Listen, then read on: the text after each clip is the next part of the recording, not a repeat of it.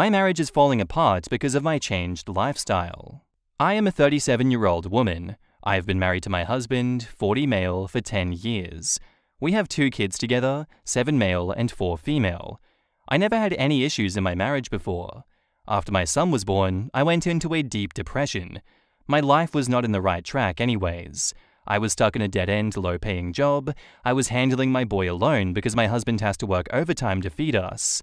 When my daughter came, I made a decision to change myself. I used to drink a lot, and now I'm sober. I haven't touched alcohol in 5 years. I have changed my diet and bad food habits. I go to the gym and do yoga every morning. My sleep has improved. My mood has improved drastically with just some changes. I do not get irritated easily or become helpless. I have also updated my resume and looked for a job that suits me. I make a decent amount of money now. I get compliments from people around me telling me that I look great. I have lost a ton of weight too. I thought my husband would be happy, but he's not. He dislikes that I get compliments from people or when people compliment me in front of him. I didn't see it as a big issue. He used to joke about how people assume he is Adam Sandler who got the hot chick. I used to brush it off as a joke, and then I discovered that he was cheating on me with a coffee shop waitress. I don't think her job title matters, but that girl doesn't seem nice to me. I have looked through some of the chats of her and my husband, and she called me an old hag trying to fit in with the young. She lives with her parents and is a high school dropout. She is only 22 years old. I am devastated. I thought my husband would be happy. Our sex life is better than ever. This affair has been going on for 7 months. Despite me working more hours now, I still do all of my wifely duties. I cook for him, make him his lunch for the office, I initiate sex and intimacy, and now here I am getting a divorce from him. When I confronted him about the affair, he told me being with me is always overbearing. He feels invisible because most people give me attention, and somehow it's my fault. I was obsessed with myself rather than noticing how this is making him feel. He feels small because he has been stuck in the same place as 5 years ago. I don't get it. I never pushed him to follow my lead. I always told him that I loved him no matter what. Why is this happening? I don't want my kids to grow up in a broken family, but I cannot live with him after what he has said and done. I know he is being insecure, but he didn't have to hurt me like this. I know as a single mum, it is tough to survive. People have warned me that my husband could act differently towards me, and they were right. I wish it didn't end like this. In the comments, my name could be Sam says, "This is happening because he knows that you are too good for him. He's making himself feel better by going for a young person earning not great money so he can feel like he's better than her, which is obviously what he used to feel about you until you very loudly proved him wrong." OP replies, "Kinda ironic, isn't it? Marriage is supposed to be for better or for worse. He stayed with me at my worst, but left me at my best. And you're going to be great without him. He'll hate you doing well, but cheating is a deal breaker. I absolutely love the work you've done on yourself. Not drinking and physical health will help your mental health through this. It's a new beginning for you and the kids." OP says, "I wish. Ever since the divorce proceedings started, my mental health has been in shambles. I was so close to drinking again." Mysterious Ad says, "Listen, I say this as an addict. You cannot do that. You are so strong and have overcome so much. You need a therapist ASAP and maybe start going to meetings. Divorce is hard. People change. You grew and your husband regressed. You are so close to a life of light and fulfillment, which your husband is unwilling and unable to create.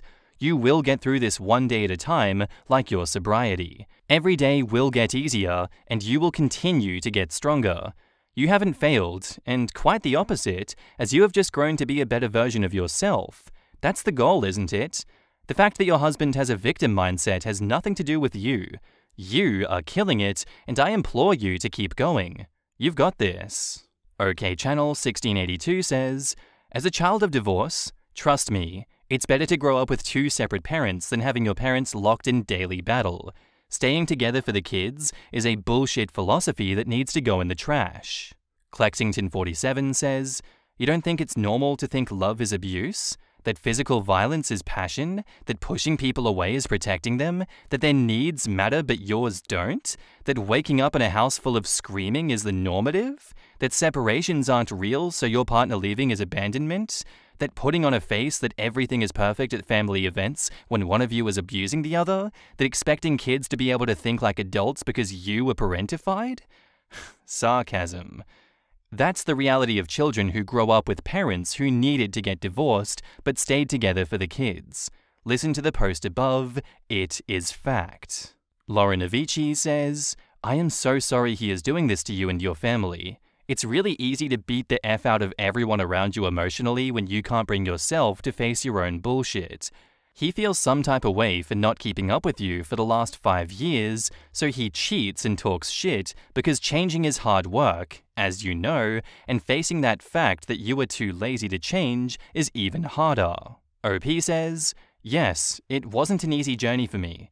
I wanted to quit in the middle because I was seeing no progress whatsoever. Maybe I should have asked him to go work out with me or encouraged him to leave his job too. Since he was not working overtime, I would have helped him. During my job search, I met a few people online that helped me build a really good resume. I would have done the same for him. I just don't know why he feels like this, like he's falling behind. I tried my best to communicate, but failed. And Perplexed Poppy replies to that, you didn't fail. You can't help someone who doesn't want to be helped. And yeah, honestly, I'll just echo what some of these comments have said. I do think it is in everyone's best interest here to divorce. It is going to be okay. It is better for the kids to grow up with 2 separate parents that can co-parent amicably than it is to grow up in a family where the parents hate each other. Where you're not shown real examples of love. You're not shown a good bond between the 2 people that are supposed to be keeping things together in the household. It's very counterproductive when those 2 people are actively tearing each other's lives apart, and then, they keep staying together because it's for your stability, but your world is not stable, so what's going on? And, oh, you're a kid, so you can't really talk about these things because you don't understand the world. But even though as a kid you can obviously see that something is wrong and you want things to change, but because you're a kid, you're not allowed to say anything. I don't know, I just very much applaud OP for leaving him because Jesus Christ, what a messy situation. And I know because I've seen and read and heard from people that have been cheated on in instances like this and they still don't leave their partner because they want to stay with them for the kids, and I just don't understand that line of thinking. It hurts me deep inside to think of these situations. Anyway guys, what is your take on this situation thus far, and what do you think's going to happen in the update? Update. Hello guys. I want to thank all those people who have supported me and were kind to me. I know people have PM'd me to know how I was doing. I'm doing fine. Yes, there is still pain, but things are moving smoothly. I did get my son and daughter to therapy. My son knows why we are divorcing. He gets angry sometimes and throws a fit. My daughter is too young to understand anything. I just want to know how I can handle this. How can I make my son see that none of this is his fault, but his father's? I do not want to keep anything a secret from my kids because I believe the relationship between a couple affects the kids too. I do want him to have a good relationship with his dad, but I do not want him to take a bad lesson from it. The other day I was watching the movie Family That Prays. I know this is silly, but I had this fear inside me that if my son blames me for the divorce like Andrea blamed her mother because her father left, what if he just turns out to be just like his own father? I cannot control everything that goes on inside his head. I try my best to be there for my son, but the constant fear of losing him is still there. My father came to visit me. He lives in a different city. He knows half truth. After knowing the full truth, he was very angry. When my ex-husband came to visit our kids, my dad and him got into a huge fight. My dad slapped him. My dad used to be in the army, so my ex-husband is terrified of him. He threatened to call the police, but my dad shouted, "I'm not afraid of a cockroach like you." I told my dad not to make things more complicated than they already are. I'm trying my best to keep my daily routine. Sleeping has been tough, but I do not want to depend on pills. On the bright side, I have a lot of free time in my hands. I realized that half of my chores have been reduced. I know my kids are messy, but there is a huge relief. I do not have to clean crumbs off the table or have rings of water droplets on my coffee table, which annoys me a lot. Things and stuff stay in its place. I started to notice that my husband was the one who made half the mess, and I was the one who cleaned it. Last week, I went to the theater with my son and daughter to watch Barbie. We were accompanied by my friend who was also a single mom of 2. I felt good wearing the replica of the cowboy costume that Margot Robbie wore, which was my friend's idea. We did have a lot of fun. I'm still trying my best to stay afloat, and I'm not thinking about dating. I do not have the urge to date at the moment. I did get hit on in a few places, but nothing exciting. I'll see you guys later. In the comments, Fishy Fish says, "All I can think of is that line at the end of Crazy Rich Asians. It's not my job to make you feel like a man. I can't make you something you're not." Talk about a guy with self-esteem issues. Jeesh. I call this toxic insecurity, when someone makes their insecurity someone else's problem to solve. Stinstin555 says, "Yep, she handled it much better than I would have. I have 2 moods, chill versus nuclear. I would have 1. Slapped a stamp on his forehead and written return to sender with a Sharpie while he was asleep. 2. Driven over to her parents' house to let them know that my soon-to-be ex would be showing up later and they needed to get a new key made since their daughter was screwing a married man. 3. Hand-delivered a suitcase with his clothes to his place of business and told the staff I left it with that he's moving in with his 21-year-old affair partner. And 4. Sent a nicely wrapped package containing a glitter bomb to his side chick at work with a note that says, 'Congrats, he's yours.' Play stupid games." The rest for the wicked replies to that. Number 3 is what my old manager did when her husband was screwing a co-worker. Just some heavily pregnant petite lady, she's like 5'2" on a good day, hauling trash bags of clothing into his office building and throwing them into his AP's cubicle while every nosy person watched. Damn, she and I must be related. The rest for the wicked also says, "The best part is that the affair partner didn't want his sorry ass, so I have this wonderful mental image of him hauling his garbage bag clothes to some shitty extended stay motel. Bonus, the house was technically hers, that she owned before they were married, and even though we live in a province that considers community and marital property, it was held under a family trust, making them essentially tenants of the trust, so he couldn't touch it in their divorce." Science is my god says, "It's your fault I cheated, it's your fault I felt small, and it's your fault my life sucks." Like, huh? Or just a thought, do better? Also, that note about half the chores says a lot about him as a husband before he got jealous. And Todd Fred says, "I went to nursing school with a girl who had a husband like this. The closer she came to graduating, the more he begged her to quit because he was so afraid that she would leave him. A couple of weeks before graduation, he gave her an ultimatum, quit or divorce, and she chose divorce. She's a physician assistant now." I, female 20, have no idea how to handle my fiancé's, male 21, best friend, male 23, kissing me. What can I do? I am engaged to the most wonderful man, who I'll call Scott, not his real name. This might be a long one, so bear with me please. Yesterday, Scott's best friend and chosen brother Jackson kissed me on the lips. For a brief moment, I didn't react. I just sat there and let him before I pushed him off of me. Mind you, I'm 4'9" and only 95 pounds. He's nearly 6'3" and weighs 250 pounds, so pushing him off wasn't easy. Right after pushing him off, he got back on top, grabbing my chest and my throat while kissing me again. I was effing terrified, but he finally got off once I started crying. He is also the only person other than my fiancé who knows that I'm an assault victim. Jackson explained that he got the go-ahead from his wife and my fiancé, but begged me not to tell anyone as he was afraid that his wife, female 18, would leave him, and he would lose a best friend. I don't want anyone to lose each other, as recently Scott has lost his bio dad, uncle and aunt, as well as our friend group. I don't think he can mentally handle losing Jackson. Jackson swears it'll never happen again and that he is beyond sorry, but that I simply can't tell anyone.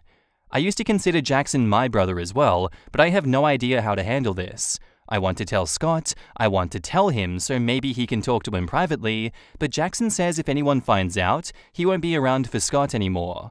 I'm so conflicted on how to handle this. I know it's the morally right thing to tell Scott, but what if that does more damage than good? In the comments, Shooting Star Airplane says, "This man assaulted you. You pushed him off, which is a very clear no. He then got on top of you and grabbed at your chest and throat. This time he stopped because you cried, but next time he may not. He should lose his wife. He should lose his friend. He should never be near you again. These are the consequences of his own actions. He deserves far worse. Tell your fiancé, not because you're telling on Jackson, but because you deserve to have someone to be there for you while you go through this. I am so sorry this happened to you. And please call the police and report this. Plain and simple, this is sexual assault. He tried to choke you and grabbed your breast. He doesn't want you to say anything because he doesn't want anyone else to know. Check for any bruises and take photos for evidence. Tell your boyfriend and his girlfriend that guy is a predator and everyone you know should be told what he tried to do. He needs to be stopped now before he has a chance to really hurt someone. I would not be surprised if you find out there are others that he has done this to." NYC Hockey 14 says, "You need to tell everyone involved. He is a predator and took advantage of you. No, his wife didn't approve. No, Scott didn't approve either. And even if, a big effing if, they did, you did not. You did not consent to anything and were assaulted." North Investigator 395 says, "Get rid of this man immediately. You need to get over your fears and expose him. He should not be around anyone close to you and definitely doesn't deserve a wife, an 18-year-old wife at that. From this one encounter alone, he seems like a predator, immature, lacks self-control, and manipulative. You need to do something about this ASAP." Dexter says, "He is lying about getting consent from anyone about this. Tell everyone involved what this creep did. His next step will be to deny that this happened at all. Jackson is the one at fault here, not you. It is not your responsibility to carry this horrible burden to preserve relationships for this scumbag. Scott should not want to be friends with Jackson after he hears this. If he does, then I'd plead with you not to marry this man." It's funny how he thinks that his wife and friend are who we need to give him permission rather than the OP. Go scorched earth on this effer. And just let me echo the sentiment of everyone else here, OP. Absolutely, he did not get your consent to do what he did. That is assault. What kind of justification is that? How does anyone rationalize that, oh, I asked your boyfriend for permission and my wife for permission, therefore I can do whatever I want to you? Also, the fact that he knows that you're a victim of this already just makes it even worse. He knows that you're vulnerable and that this will trigger you, and that this will make things worse. This kind of scum deserves to be in jail for actions like this. There's nothing to say besides that. Lock him up and throw away the key. Update. I posted this after a very unsettling situation happened, and a few people asked for an update, and I wanted to clarify some things. Clarity first. 1. I don't think that many people saw my comment, but I am almost entirely mute. I communicate through ASL and written text. 2. Yes, this is military. A few people pointed out that it seems like a military-related situation, and it is. Both my fiancé and Jackson are in the army. 3. I am aware that we are young. I know it's not the smartest idea to be making such large commitments at a young age, but I know I love Scott. As for Jackson and his wife, there is no excusing that age gap, but they grew up together, started dating when she was around 16, married 3 months after she turned 18. As for the update, I told Scott and Jackson's wife. I'm not sure how she handled it because both Scott and I were blocked after telling her. Scott did drop Jackson and is incredibly angry as he never agreed to it. We took photos of the bruising around my neck, but did report this, not only to his higher-ups, but also local police, as I don't live on base. Scott has been nothing but supportive of me, and he let me have my time to cry and vent. If no one here has seen an ASL user venting, it does look like someone translating Rap God into ASL. I wanted to thank everyone for the support and tough love and brutal honesty. I admit I was downplaying what happened in my head, as I couldn't convince myself it was actually assault. If you're reading this and in the same situation that I was in, tell someone, please. You would be surprised by how many people actually do love you and support you and want you to heal. In the comments, Nalium says, "I'm proud of you for speaking out," smiley face. Florida Eng says, "You should be very proud of yourself and your husband. We all know this was tough, but realize by doing this, you are accomplishing many things. You are showing yourself and others that you value yourself and believe you deserve to be treated well, and you will not accept any mistreatment.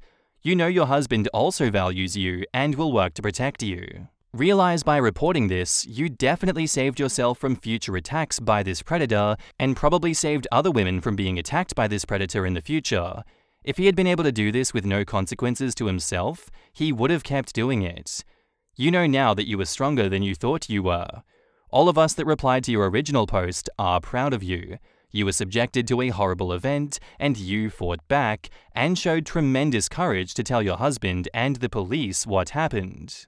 I'm proud of you, OP. Please get medical attention for your injuries. A lot of people don't know that you can die after being strangled days later because the damage is not obvious and you can have internal injuries. Please get checked out. Plus, it'll be good for evidentiary purposes if she ever needs them. Have them document everything, including any mental health treatment. Many doctors have on-site mental health professionals who can do brief on-site crisis counseling. It is way too disturbing that people were like, "Sounds like the military," and they were actually correct. When behaviors are that common, you really have to rethink some shit. Much Prefer Pets says, "I literally do not know a single woman who was in the military who was not sexually assaulted at least once. And they are pretty much all young kids with no real experience in life who get married as fast as possible and start popping out babies because all they can see is how much more money they get for quarters instead of living in the barracks. It's kinda like if someone starts talking about their abusive, controlling boyfriend they're terrified to try to escape from, and it comes out that the guy is a cop. Everyone is instantly like, "Oh yeah, that explains everything." Wow, what a horrifying way to end this story. I don't feel any better after hearing that. I'm sorry if you came here to feel better, guys, but that was really depressing, and I am very much glad that OP's partner took her side and didn't take his side here. I know it's silly to say that, but it does happen. I hope the predator has the day and the life that he deserves. I do hope that this is followed up on and his life is taken apart as it is now so that he learns his lesson for what he's done. I wish they weren't blocked, and I really wish we could know the outcome for that predator in this instance. I do hope that his wife leaves him, and I hope he gets kicked to the streets, but, karma isn't always that swift, unfortunately. Our next post is by user CheatersSuck12, titled, "I saw my husband and sister naked in my kitchen. I can't move. If I move, it becomes real, and I have to accept what I saw and think of what's next. I came home from work early and saw my sister's car thinking maybe she was dropping off some food from her job, but no. I walk in and see my husband and sister naked in my kitchen, the kitchen that I paid for. As soon as I registered what I saw, I got into my car and left. I kept driving, just driving until I found the hotel that I'm at now. I don't want to believe it. I don't know what to do. My sister, my only family and my best friend, the one who's supposed to be there for me and support me. My husband, my person, my other half, the one who's supposed to love and respect me. The two most important people in my life have ruined everything. I've blocked them both on my phone. I don't want to hear any of the bullshit excuses they'll come up with. I don't want to confront this. I want to go back to this morning when everything was fine." In the comments, XMSit says, "Unblock them and just let their calls go to voicemail. Turn the ringer off for each of them in your contacts. That way you can get recorded proof of their apologies and excuses via voicemail. You may need that type of proof for your divorce." This is good advice. I hope OP sees this. I wouldn't have thought of that. Goodness, my heart breaks for the OP. This is devastating. Sammy G21 says, "Just from a banking standpoint, I work at a bank, file legal documents intending to separate, open an individual bank account, start your paychecks going there after you've filed your separation papers. I don't know what state you're in, whether it's a community proper state or not, but keep everything as clear-cut as possible so there won't be issues down the road. Deal with them with your head held as high as you can, don't take their shit, and cry when no one is watching. In front of them, be the badass that you are. They are the lowest of the low, and they will prey on your perceived weaknesses. Best of luck, OP. You need to be in every cheating sub. This is excellent advice and something I don't think a lot of people know about. Update. Sorry for not replying to comments and not updating. Things have been hectic. I didn't think that I needed to explicitly say this, but by naked, I meant that they were butt naked and screwing in the kitchen. I admit mentioning that I paid for the kitchen was odd and kind of funny, but anyone that knows me knows that my kitchen is my pride and joy. So yes, when I saw my sister and husband screwing in my kitchen, it stuck with me. And yes, they did see me. When I got to the hotel, I cried for a few hours, and then I just wanted to tell someone. Anyone.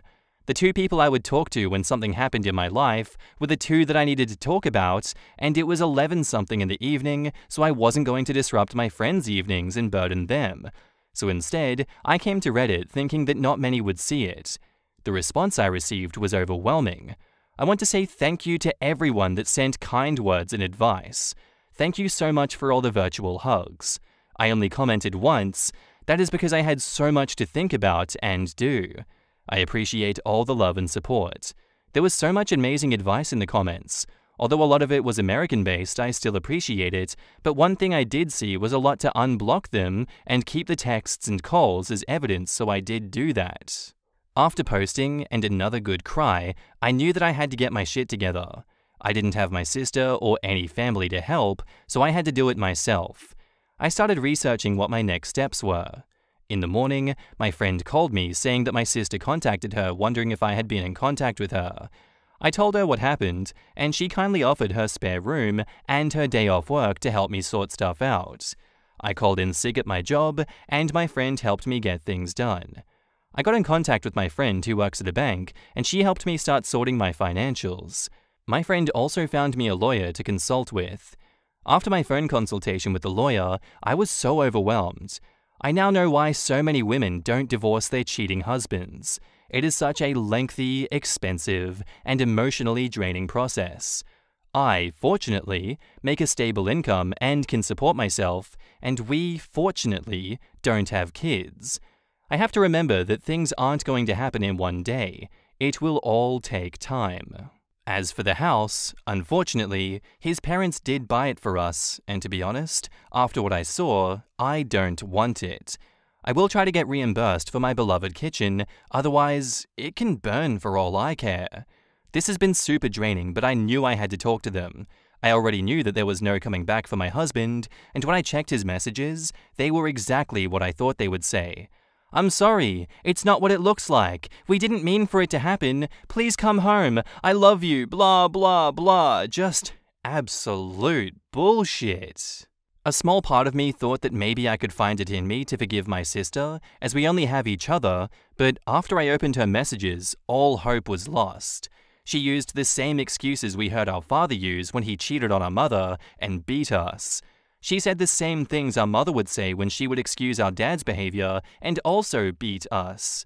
I spoke to her this morning and asked her to tell me straight up who, what, where, when, and why. She told me that back in July when I went on a girls' trip, she was at our house and joked to my husband that I would cheat on him on the girls' trip because that's what always happens. He said nah, and they joked about it, but she said that he could get even with me, and they ended up doing it once. One time led to 2, to 3, then to whenever they could do it. There was never any evidence or signs or anything that I was going to, or even thinking of cheating. I told her that we were done, and there is nothing that she could do to bring us back together. I later received a call from an unknown number. It was my mother, who I haven't spoken to in 7 years. Turns out my sister has been in contact with her and told her what had happened, and my piece of crap mother, the same woman who beat me for breathing wrong, had the audacity to say that this is what I get for taking her daughters away from her. It hurts so much. I know things are going to get messier, and this is going to be a long few years. I've now lost all of my blood relations. I need to get all my shit and find a new place. I want to show them that I can and I will thrive without them. Again, thank you all from the bottom of my heart for all the love and advice. All the people in the comments that could relate to me, I'm so sorry. In the comments, Deleted says, I'm very proud of you for taking charge and for standing up for yourself. I know it's very hard, but you got this. You will get through this. OP replies, thank you for your kind words.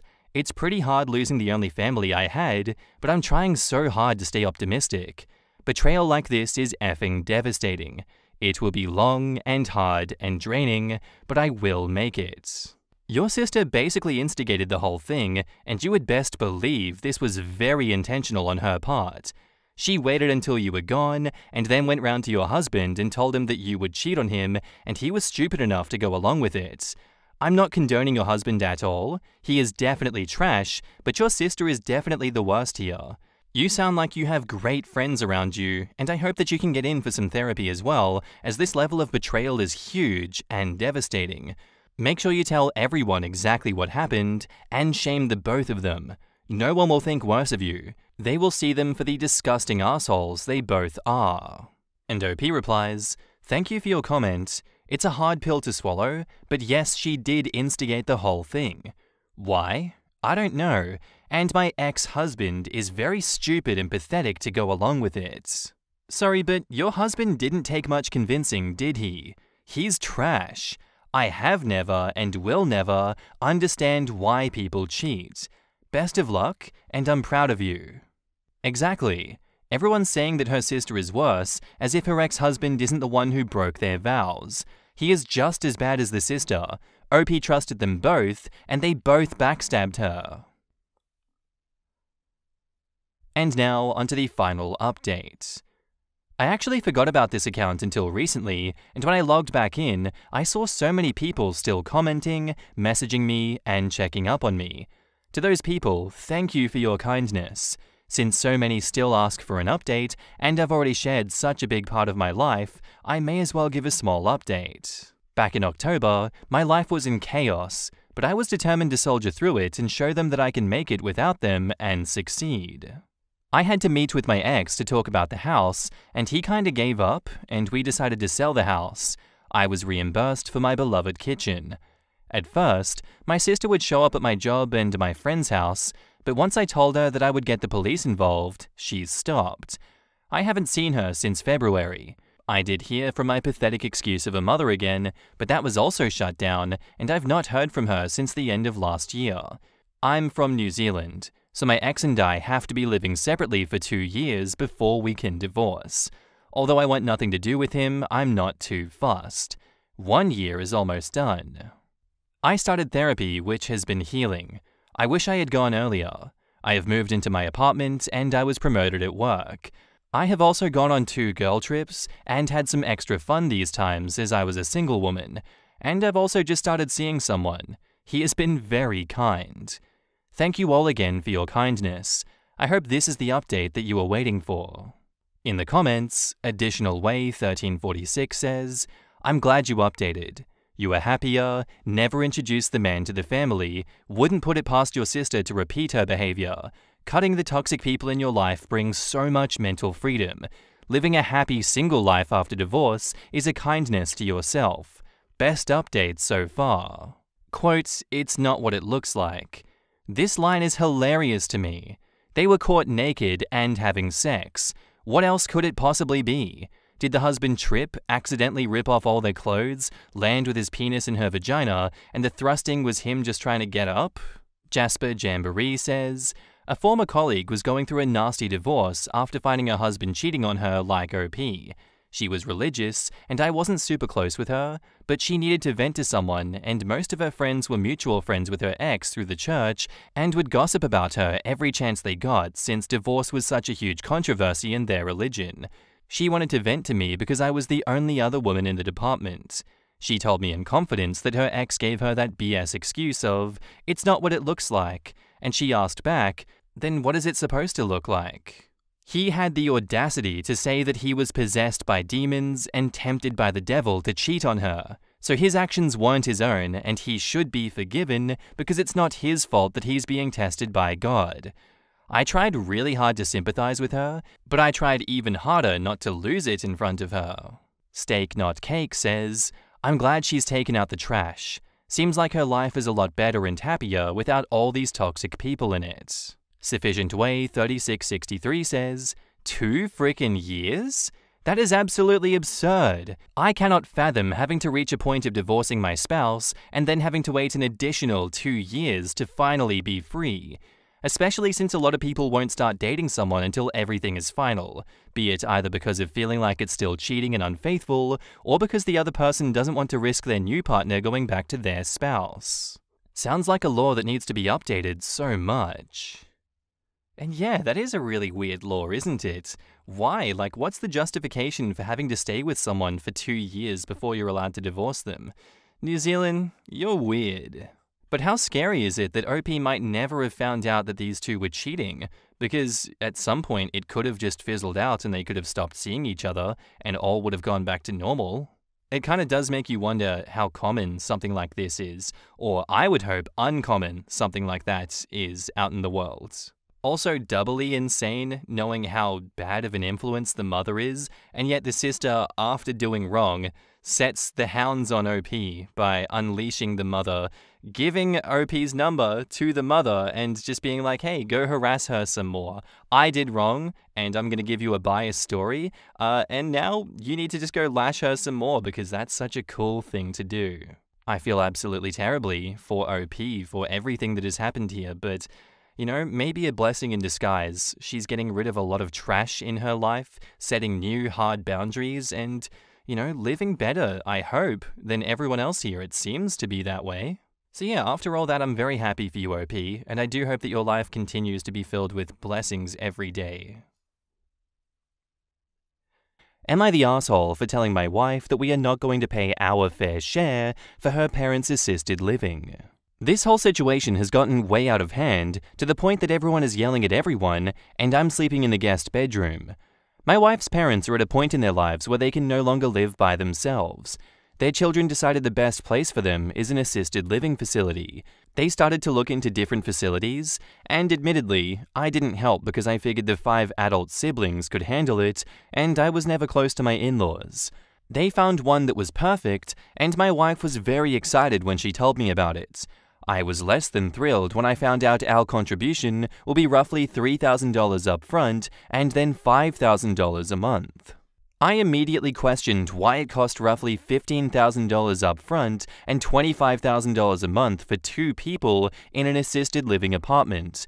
I admit, I sarcastically asked if their apartment is next door to Elon Musk's parents. She then told me that we are going to cover the lion's share of the costs because we make more than her siblings.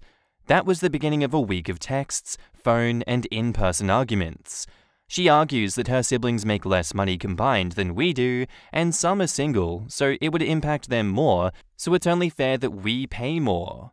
She also argues that this facility is not the best or most expensive, it's a mid-tier one with their best ratings. According to her, anything lower has bad ratings and could put her parents' safety in jeopardy. My argument is that there are 5 siblings, so the cost should be divided equally between the 5 of them. I also argued that if 5 people can't afford that place, they need to lower their standards. That started a circular argument for hours between cost and safety. I couldn't take it anymore, and in the heat of the moment, I yelled, "We don't make more than your brothers and sisters, I make more than all of you, which is why you want me to cover the cost of your parents." That was the beginning of my night sleeping in the guest bedroom. I know, as a married couple, I shouldn't consider mine and yours income, but realistically, I do make more than all of them, and I think it's unfair to make me pay the largest portion. What do you all think? I think she made a unilateral decision and didn't let you know until everyone else had agreed upon what you were going to pay. I think you have every right to be pissed off in this situation, and I do think you have every right to yell at her in this situation because what the hell, man? I'd be just as pissed off as you are in this situation because that's a lot of money, and that seems like way more money than these people are having to pay themselves. I want to know how much each of these siblings are having to fork over compared to how much you are having to fork over. Your wife is being incredibly unrealistic in this circumstance, and you are being more than taken advantage of. Not the asshole OP. In the comments, Zookeeper007 says, I'm pretty sure alimony would be cheaper, not the asshole. Either that or pay for a live-in carer. If that doesn't work, they have no choice but to sell the property. No reason for them to assume that OP should be financially responsible for their parents. Why doesn't the brother who will be living in a house who can't afford more than $300 become the carer? I bet he would do it for less than $10K a month. In all fairness, depending on what the health of the parents is like, he might not be qualified to take care of them. For instance, when my nana's dementia had progressed to a certain point, my mother and aunts and uncles, who had been alternating her care amongst the family, suddenly found themselves at a loss as she became unable to do more things, but also she became emotionally and even physically abusive to them, no longer able to understand what was happening to her and why. So it highly depends on their conditions whether or not a regular person can adequately care for them. Not the arsehole. The fact that you were left out of a decision process and then expected to pony up the equivalent of a $700,000 mortgage payment is a really unreasonable ask. The cost should be split evenly. If it can't be afforded, then they need to find a cheaper place. I would not be a part of a family that uses, just marry a guy who makes a lot of money and have him pay for it, as their long-term parents' care plan. There is definitely a lack of communication here. The parents' financial situation should have been a point of discussion for years leading up to this. There should be no untouchable assets before the parents get to the point of relying on the charity of others. They are not pleasant conversations, but they need to be had by everyone involved. The wife needed to insist on checking with you prior to any decisions. Even if she was the primary earner, these are conversations that have massive consequences on the household. People in proper relationships make these decisions together. As for the house, if selling is a deal breaker, then there is a whole bunch of other options that need to be discussed. Maybe it gets refinanced, or there is an asset transfer. Maybe the one brother finds his own place and they rent it out and use that to bring down costs a bit. Not great options, but at least exploring it shows that people just didn't dump the problems on the richest sibling's spouse. And Call Me Baby 92 says, not the arsehole. Of course, in a marriage, there shouldn't be a mine and yours argument going on, but the fact that your wife agreed to pay more, knowing it's coming out of your income, isn't acceptable. It is not your parents. If the 5 siblings single-handedly cannot afford it, it is too expensive. I could never imagine paying so much, and I also have 4 siblings. None of us could afford that, single or married. Not your parents, not your problem. Either they find a cheaper option, or they divide it equally under the 5 siblings, no spouses. Update. I'm going to answer some questions. 1. I assumed it was $25,000 a month because I assumed that it was split 5 ways between the siblings, and our share was $5,000 a month. It'll be closer to $10,000 a month, and our share is $5,000. 2. Her parents have assets, including a house, so I was told they don't qualify for government assistance. I brought up the idea of selling their house, but was shot down immediately. The siblings want to keep the house in the family because their great-grandfather built it or something. 3. I can afford to pay it, but I don't want to based on principle. Their division means I'll be paying $5,000 a month, while the youngest brother will be paying only $300 a month and will be living in a house. Their thinking is that he'll be paying the insurance and taxes on the house, so he can't afford more than $300. Another update. 4. I'm the only child to my parents. While they planned out their retirement, they worked their entire lives to put me through school and supported me through several degrees. I will be solely responsible for and will make sure their remaining days will be comfortable. 5. Per your suggestion, I asked my wife that if we're going to contribute this much to her parents, how they're going to contribute to my parents when their time comes. She answered, "Oh, don't be an idiot. That's an entirely different situation." 6. I don't want ownership of their house because it's very old and needs major work. I brought up the idea of selling the house again, and it was shot down again. They are not budging on it. 7. None of us knows the laws and regulations when it comes to this, so I finally got her to agree for us to sit down with an estate attorney. And 8, unless I feel up to it, this is probably the last update. I feel completely emotionally drained. I always knew my parents would get old, but I never thought about it. And I guess to just round this one out, that point number 5, oh, don't be stupid, this is an entirely different situation. If she said that to me, I'm like, no, I'm not paying anything towards your parents then. Double standards and whatnot, huh? So it's cool that I give a gigantic chunk of money to your parents every month indefinitely, but if your siblings have to give anything to my parents' retirement, that's suddenly a bridge too far? Get absolutely screwed, you know? All I can hope is that OP stands their ground in this one and does what is best for themselves. Unexposed is by user SadAccess1721, titled, "My sex addiction is ruining my life." Apparently NSFW, I don't know what the trigger warning is going to be. I, male 24, have been diagnosed with compulsive sexual behavior. I see people online saying that they have hypersexuality, but they never dive deep into what it actually is.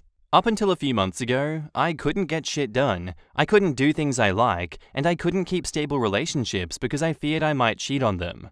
I self-pleasured constantly, I watched a ton of Pornhub, and at that point, it's almost all I thought about. I'm a software engineer, and while I'm doing my work, that is the only time I don't think about it. I like my job, but for a while, my addiction has been seeping into my work too. I almost got caught self-pleasuring in the bathroom. I've most likely had sex with over 100 people. It makes me feel disgusting and unlovable, though no one would be able to tell because of how plain I act. I am seen as a very dry person with a monotone voice. Okay, before you come at me, this is not me. I didn't write this story, okay? I'm here to beat the accusations. This is not a Marky self-post. Though, as of late, I have been watching this girl. She hangs out with my roommate and friend often. She came into my room once after mistaking it for my roommate's. She took some socks from my drawer when I caught her. For context, my roommate dropped juice on her and it soaked into her socks. She's really sweet and has been making a lot of effort to try and get to know me, even baking me sweets and randomly talking to me when she comes over. I really like her and have been thinking of her non-stop. I want to ask her out, but there is no reason not to. I'd screw it up, so it motivated me to try to get some help. I'm doing the therapy, doing the program, participating in groups, and have been medicated. I've been doing this for 6 months. It's been absolutely killing me. I'm really trying. I asked my therapist if maybe I should attempt to ask the girl out, and she told me that it'd be a bad idea, and if it went south, it could make me rebound.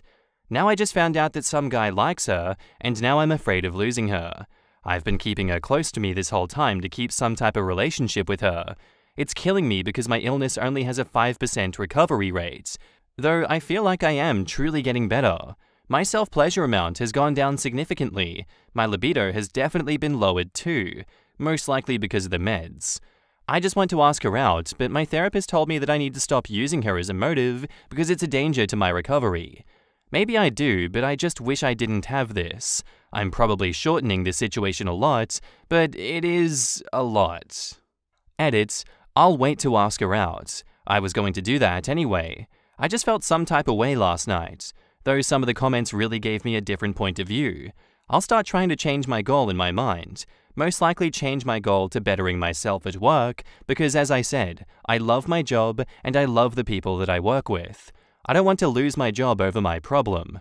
I'll update in a few months hopefully. Maybe 6? Not saying I'd be fully cured by then, but I'm definitely halfway there so far. In the comments, Ambitious Mud says, I genuinely think you should wait and that your therapist is right. You should be doing this for yourself. I know that it'd be hard since she was the original goal. I still think you can do this though. You've already succeeded in so much. Maybe wait a few more months and see where you are before you speak about it again. And OP replies, yeah, you're right. I think I will. The last thing I want to do is rebound because if I do, it won't matter if she dates someone or not. But yeah, she is my original goal. Please think about her in this. You want to ask her out, but what does she want? There is no guarantee that asking her out will end in her saying yes. There is no guarantee that she is looking to date anybody at all, and there is no guarantee that she isn't already seeing people that you don't know about. You aren't with her 24/7, so how would you know? She doesn't have to tell people she's seeing someone casually before making it official. This woman owes you nothing. She didn't ask for you to do this. She didn't ask for you to make her your goal. She isn't a goal. She's a person. She may be going on dates, or she may have no interest in dating anybody at all. Your therapist is right. Her being your goal is not healthy or productive for your own wellness because this woman has made no promises of being with you if and when you are ready, when you're recovered, or for any other reason. She is not yours just because you want her to be, and you are not losing her because she is a person and people are not property. I'm glad that having romantic feelings for a woman instead of purely sexual feelings has made you want to get better, but her being a nice person and you trying to get better doesn't give you dibs. Even if you didn't have this addiction, there is no guarantee that you'd end up in a relationship with her, and part of your journey to wellness is realizing that. Another part of your journey is realizing that by making her a goal, you are objectifying her and taking away her choices, because if she says no to you, suddenly she's the bad guy for making you relapse. Listen to your therapist. They probably went into thousands of dollars of crippling student debt just so that they have the education and knowledge to give you professional advice. Please do not delete this post or edit it in any way and show it to your therapist at your next session. It's important if you want to recover. OP replies, "The crippling student debt part made me laugh. Also, I guess I was being a bit obsessive. Well, really obsessive. I think I'm going to try and change my goal. I don't feel like I can automatically change the goal of recovery because I want to better myself. A big part of why people can't or won't recover from this is because they don't feel worthy. So I think maybe I can change my goal to better my work at my job because I feel like that would be more attainable for my mind right now. Seeing her as a goal takes away that she's an actual person. You were definitely right. Though at least she helped me get on track, even if she doesn't know it. She actually invited me to hang out tomorrow with others. I usually say no, but I feel like I should try to hang out around more people other than her. I will show this post to my therapist. I see her in 2 days." Update: my sex addiction is ruining my life. My friend has betrayed me. So it's only been about a month since I made the last post, but something scary happened 2 weeks ago, and I don't know whether to think that it's a bad thing yet. Backstory for those who don't want to read my last post, but I have a sex addiction. I have been working at recovery for about 7 months. So far, 4 months without a hookup, and 2 months without watching porn. I only started doing this because I feel in love with a girl, but I knew I'd never be able to have a relationship with her if I stayed like this. Though, as advised in my last post, I should change my goal, and I have. Though I am still good friends with the girl. Anyway, I have 2 best friends.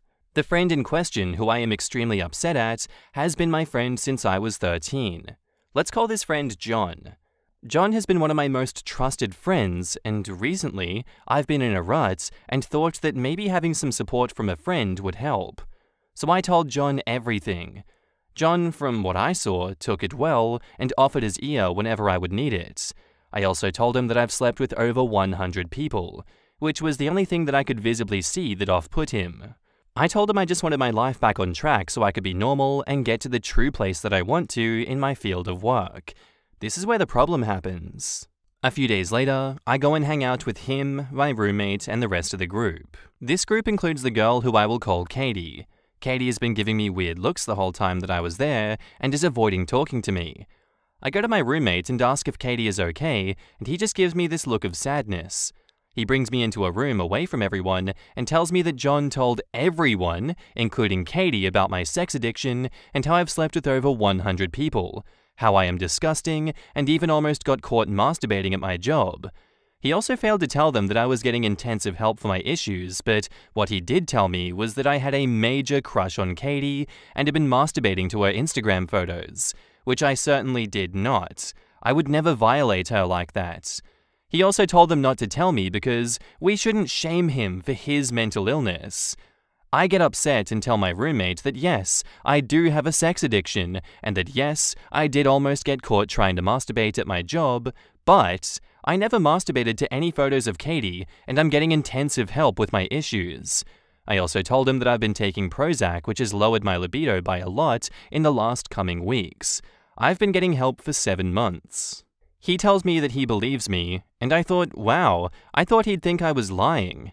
He dropped another bomb on me, saying that John has a huge crush on Katie and probably did this to hurt my reputation with her, that he has lived with me long enough to know that I wasn't that shitty, and how he didn't trust John after the way that he exposed my shit like that to the whole group.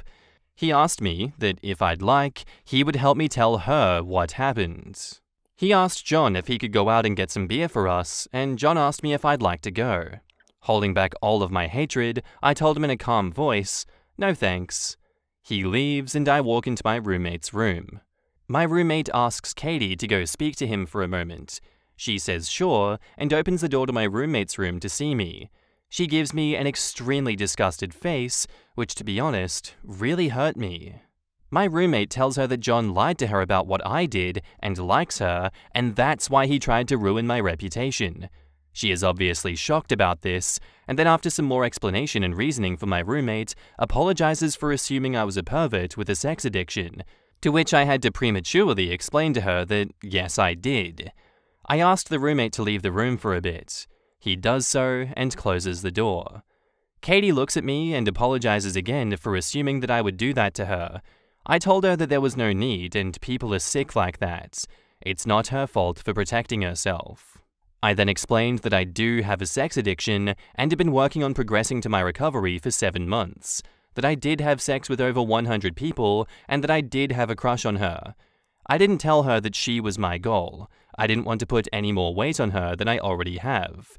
I told her that I wanted to ask her out and realized that it would never work because of my issues and how it had got me thinking on how I can't live a normal life in general, how I felt like I'd lose the best job that I'd ever have if this kept up. She completely understood and thanked me for being honest. She told me she actually did have a crush on me, but once John lied to her, she got creeped out. I asked her if she was being truthful about liking me, and she told me she was being serious. She told me it wouldn't be right to date right now because of what's going on with me, and I agreed, though she said that if I do hit a good recovery point, that she would love to go out on a date. I agreed. I don't know if she'll actually wait for me to recover, but it is a nice thought. I will not be rushing my recovery though. I want to be cured sustainably. So, we come out, John isn't back yet, but my roommate has explained to our group of friends of John's lie. Some of them still gave me grossed out faces when finding out about my issue, but the others were very supportive. When John walked in, all hell broke loose. Katie was screaming at him about how he could betray his friend in need like that, how he was disgusting and selfish, and she would never want to be with someone like him. My roommate laid into him and told him that he wasn't welcome in his apartment anymore. My other friends who were there also cast him off. It feels like my support group has grown from 1 to 7, though losing a lifelong friend is definitely hurting me. My other best friend, who was friends with both me and John, has also cut John off. Apparently John has done something similar to him, just got gaslit into thinking that it was justified. I also have a plant now. It's a bonsai tree. It is thriving, and so am I. I hung out with Katie recently, and that was nice. It's nice to be able to be around people. Since this happened about 2 weeks ago, things are still a bit awkward. John has consistently been leaving me nasty messages, but oh well. I'm still extremely worried though about the future, especially because my business was just thrown out there by someone who was supposed to be my best friend. Hopefully everything goes well. Edit. I just looked at his messages out of curiosity. So I'm bisexual and he knows that. He's just been calling me the F-slur and calling me a thief. How I'll cheat once we start dating. How I should just stick to men and stop being greedy because what woman would love me? I kind of didn't want to block him in hopes of him apologizing and maybe to talk it out, but no. I blocked him on everything and just sent his messages to the group chat that I have with my roommate and Katie, and they are currently clowning him. In the comments, Echo Pudding says, "Whoa, what an effing update, dude. I'm so sorry this happened to you. Very glad that this did not ruin your recovery progress. Friendship betrayals are one of the worst betrayals to me. I'm wishing you well." OP replies, "Yeah, I'm not letting that jerk ruin me. Thanks, man. Best of luck with your recovery. Glad to hear everyone around you that matters is being supportive. Look, on the bright side, with John being exposed like the manipulator that he is, you don't have to worry about him making it hard whenever you struggle. Addictions are a hell of a thing to beat, and it won't be easy, but us internet strangers believe in you. Quote, I also have a plant now, it's a bonsai tree. Also, I love this random addition. Welcome to the bonsai gang. My bonsai tree, that probably isn't really a bonsai tree and is just some cheap thing that I got at Walmart, but it's been going strong for about 6 years and is more of a small bush now. Small things to care for can really help you in the long run, like with my own depression struggles.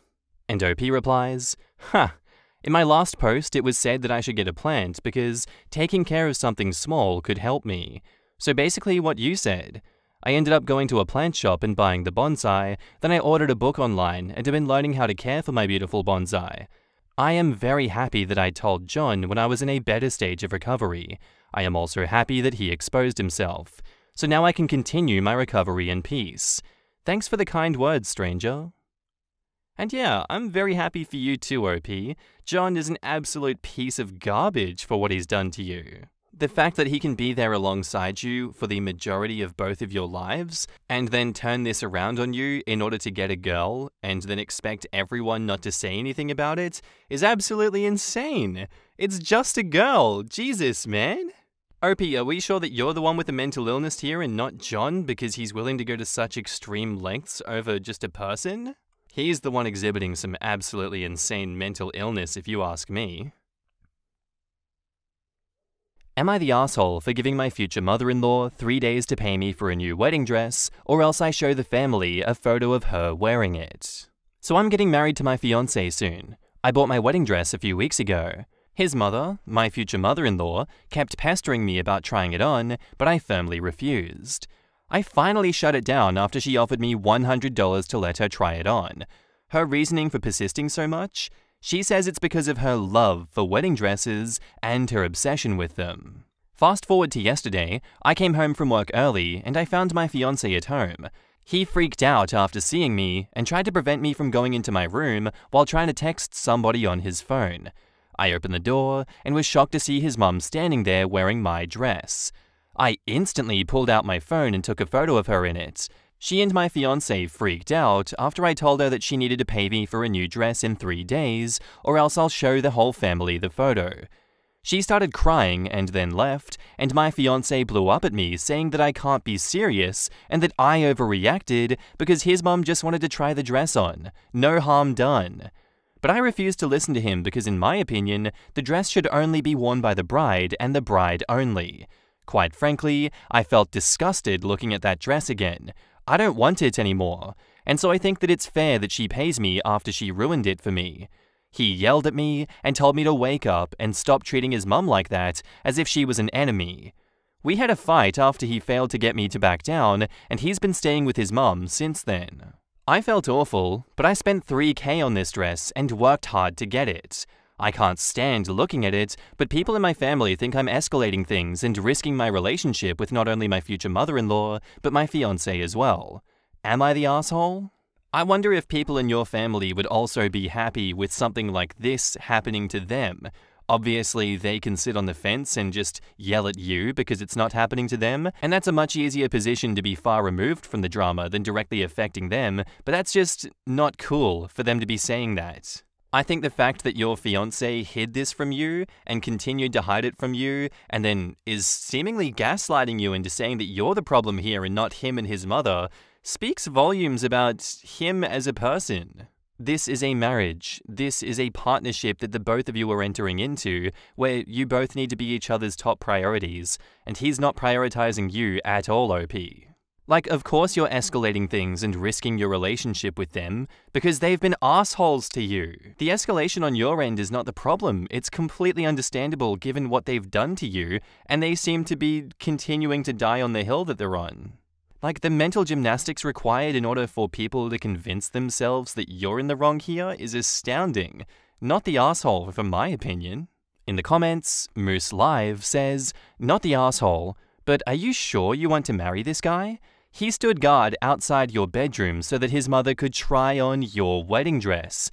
Do you think he will ever stand up for you against her?"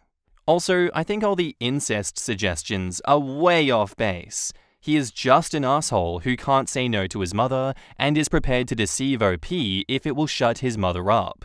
His mother, on the other hand, is controlling, manipulative, and deceitful, and will probably be an absolutely horrible mother-in-law should OP choose to go through with this marriage.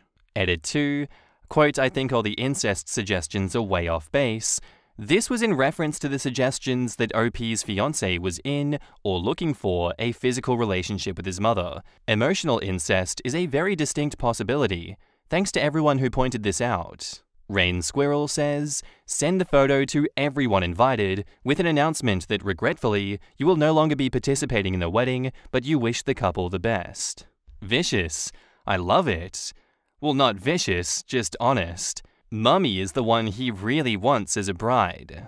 This is what I was thinking. He wanted to see his mum in the dress because he wanted to imagine marrying his mum in the dress. What the hell? Sick shit. Good luck ever competing with future mother-in-law if you decide to marry this dude. Next thing you know, his mum will be offering you sex advice because I'm his mum. I've known his I can't even say that. I've known his body longer, so I know what he likes better. What's wrong with you? He saw his mum in the dress before he saw his fiancée in it, and he thinks it's no big deal. His terms are abusive. No Facebook for a month? He's a controlling jerk, and he will only get worse after marriage. He couldn't care less about her feelings. Dump the narcs, not the asshole. That one is the most suspicious. The only reason I can think of for why he doesn't want her on Facebook or in the family group chat is that they want to spin this story and write stuff about OP, and they don't want her seeing it and setting the record straight or supplying her side of the story. A terrible friendo says, not the asshole, but the problem isn't just your future mother-in-law, it's your fiancé. He let her in. He was going to lie and hide from you that she tried it on. He is defending her actions. He disrespected your belongings. He didn't care about your feelings and still doesn't. He has shown that he doesn't care about your boundaries. He decided his mother's want to try it on is more important than your feelings, and that won't go away when you're married. Personally, my petty self would call off the engagement, and the announcement of that would be the picture of his mum in the wedding dress, stating, unfortunately, I cannot marry blank. It appears he's already married and emotionally committed to his mother. At the bare minimum, you should postpone until he can respect your boundaries. Update. Oh my god, this blew up, and so I thought I'd add some updates.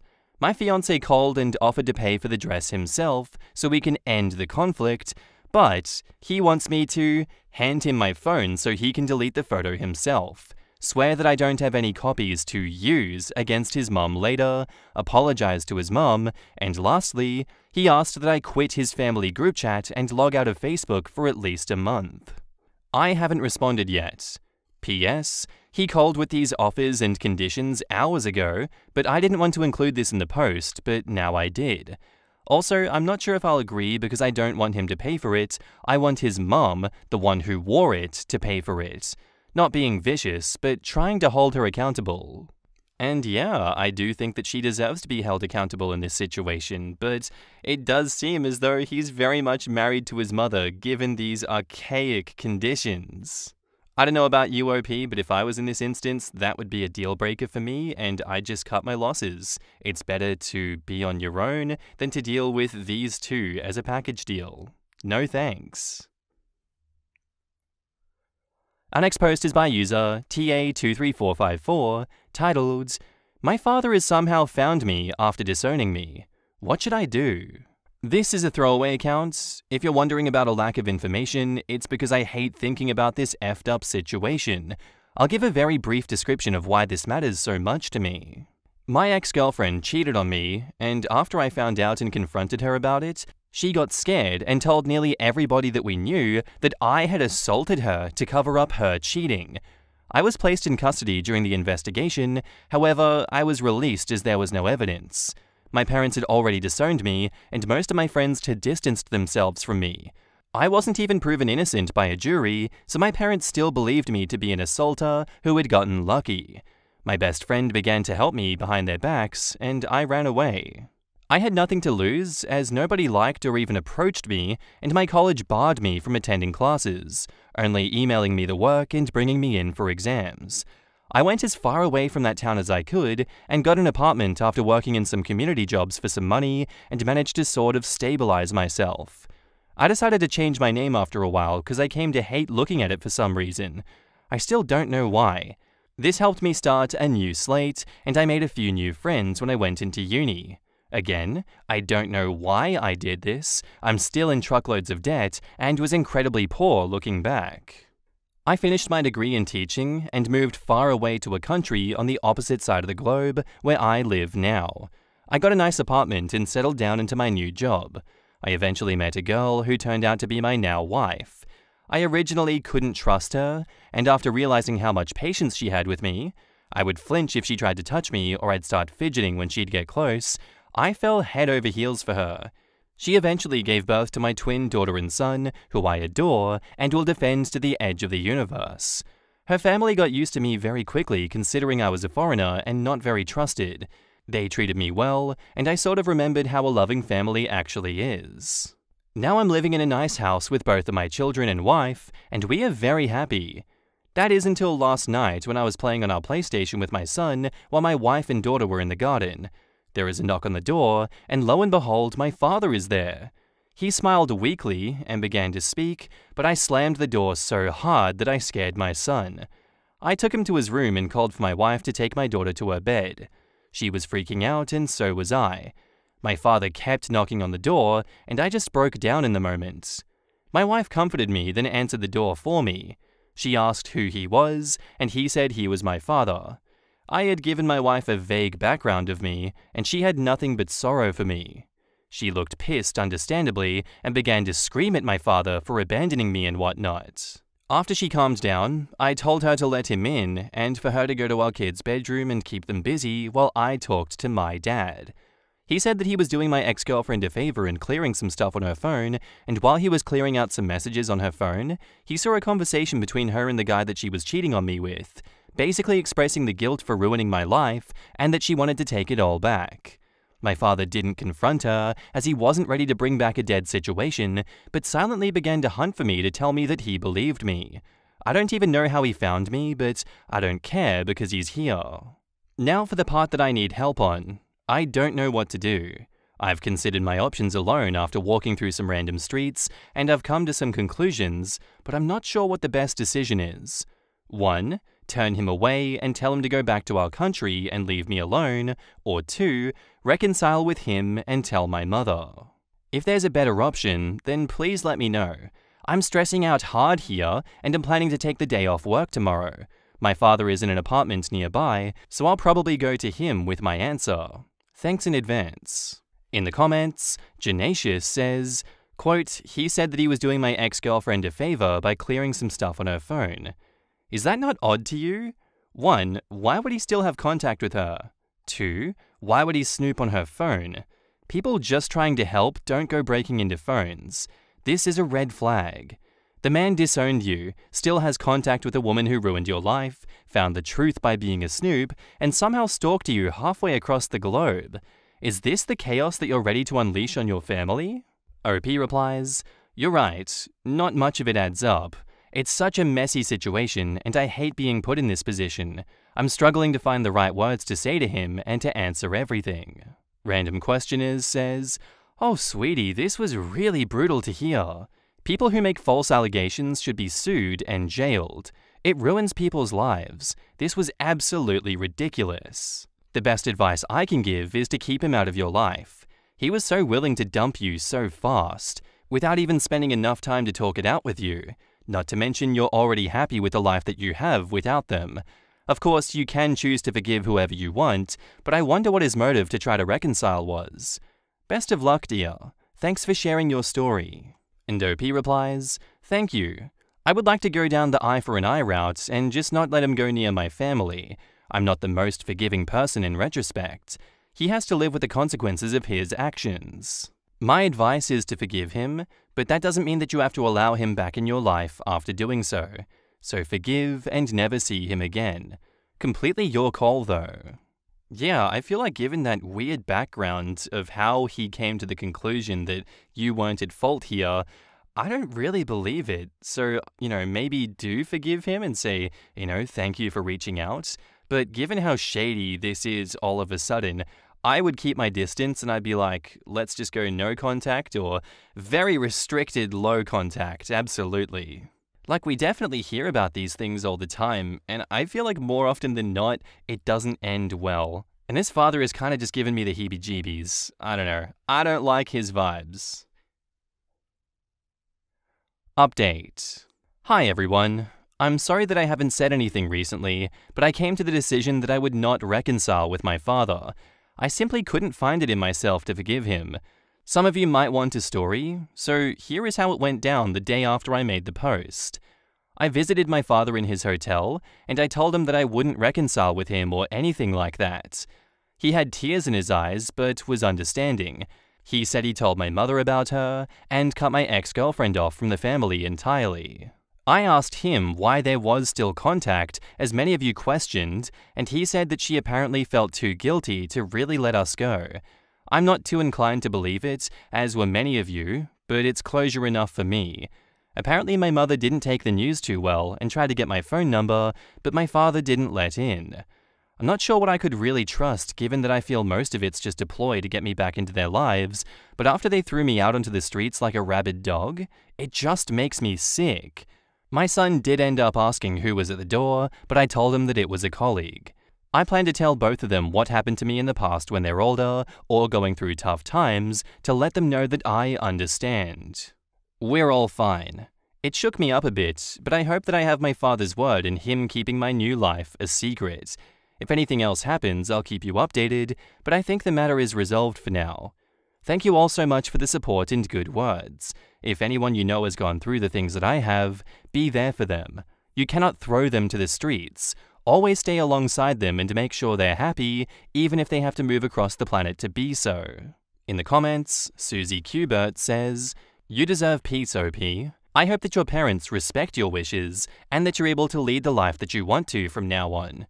Good luck and take good care. You made a tough decision, OP. You don't owe anyone anything."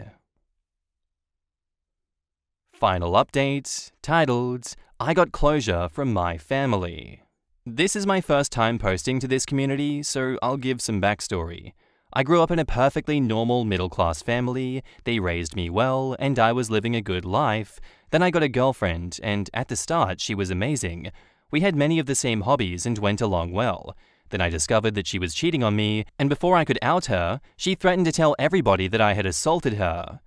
I thought she was bluffing, but she actually did it, and my family disowned me. I was released from custody due to lack of evidence, but I wasn't able to be tried and acquitted. Therefore, my parents thought that I was an assaulter who had gotten away with it.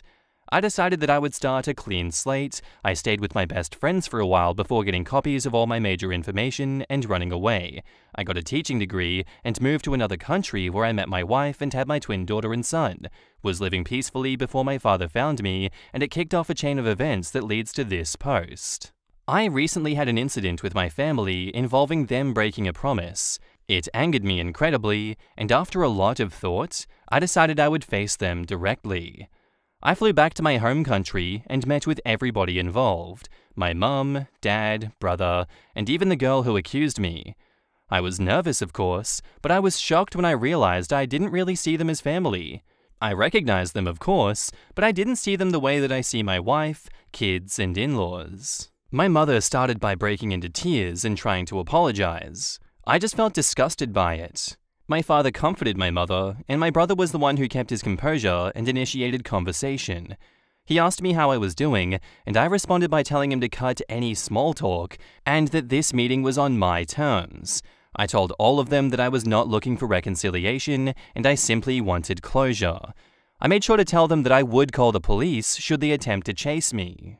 I asked my parents why they were so quick to abandon me, even though the police said there was no proof. They said that they made a rash decision, and seeing me in custody broke their hearts. I called them out on it since they didn't try to stick up for me or anything, so I then asked what some people on my original post had said about my father looking through my accuser's phone. He said that she came in to ask him to clear off her phone of non-essential stuff, and that's when she saw the chat logs with her friends. My dad was always good with technology, so while it wasn't fulfilling, I accepted it. I then asked my brother why he never contacted me. He looked surprised and said that he did, but I just ignored him all that time. It turns out he was right. My brother had tried hundreds of times to contact me and give me money to get me off of rock bottom, but questioned why I never answered and assumed that I hated him because of what happened. Well, as it turns out, my mother had my contacts blocked in all of her phone plans as she paid for my brother's old phone plan, so I couldn't even receive help when I was completely lost. Then the cherry on top, my ex. I first asked her why she actually did it. She said that she was scared of what would happen and that she never stopped loving me even throughout it all. She said that every session of therapy made her feel even more guilty, as if she knew that it was all fake. She then told me that she hadn't dated anyone since, in hopes that I would come back and she could apologize. Because I'm sorry would really reverse time and fix all of it, apparently. Even that was bullshit, because my father said that he found chat logs of 3 different partners she had when I was away. My ex broke down crying and tried to hold my hand. She had the effing audacity to ask for another chance. This just made me spiteful, and I pulled out my phone and began showing them all of the hundreds of pictures of my 2 children's milestones and good times that my family had together. Our visits to cities, their first day of school, both of them in my wife and my arms. I told them that this was what she could have had if she wasn't so stupid, and my parents what they missed out on for not even hearing me out. I had a moment when I thought that I'd gone too far, but I realized, compared to what they did to me, I hadn't. My visit wasn't all miserable though, as I met up with my old best friend and his family. They were happy to see me, and I was still grateful to them for taking me in when it felt like the whole world was against me. I plan to return to the country one day to show my kids where half of their culture comes from. I won't let them anywhere near my family though. As far as I'm concerned, my only family is my wife, and her family, and my kids. I'd say it went pretty well. Edit, as some of you asked, I've decided that I would allow my brother to fly over and meet his niece and nephew. I completely forgot to mention it in the post. Apologies. I hesitated at first, as me and my brother weren't really on great terms growing up. Brotherly rivalry and all that. Would I be the asshole if I left my fiancé destitute? I might not be in the right state of mind, but I had to get this off my chest. 2 days ago, I came back from basketball a little early. I overheard my fiancée Jay tell her friend that she is settling for me. This friend just got out of a relationship. I don't know what they were talking about before, but I just heard Jay saying that after all the assholes she dated, settling for me will be good for her. She then went on to describe my job and all the perks of being with me. Love is apparently not on the list. Hearing this kinda broke me. I just stood in place dumbfounded. I don't even think she loves me. For context, we live in a beach house. I bought it as a total gut job and renovated it myself, and I have several other properties that are all rented out. I work in property finance from home and do house flips on the side. I'm satisfied with what I've accomplished so far in my life. All of this was worth mentioning for Jay, but not how much I loved her, how much time we spent together, not how I tried to be supportive of her goals and ambitions, how she wanted for nothing. I'm not going to lie, I was in a bad place. Maybe still am. I spent all of last night going through her messages. I knew her password, I just never looked. Well, it's a pretty common thing for her to say. Pretty much all of her friends know what's up.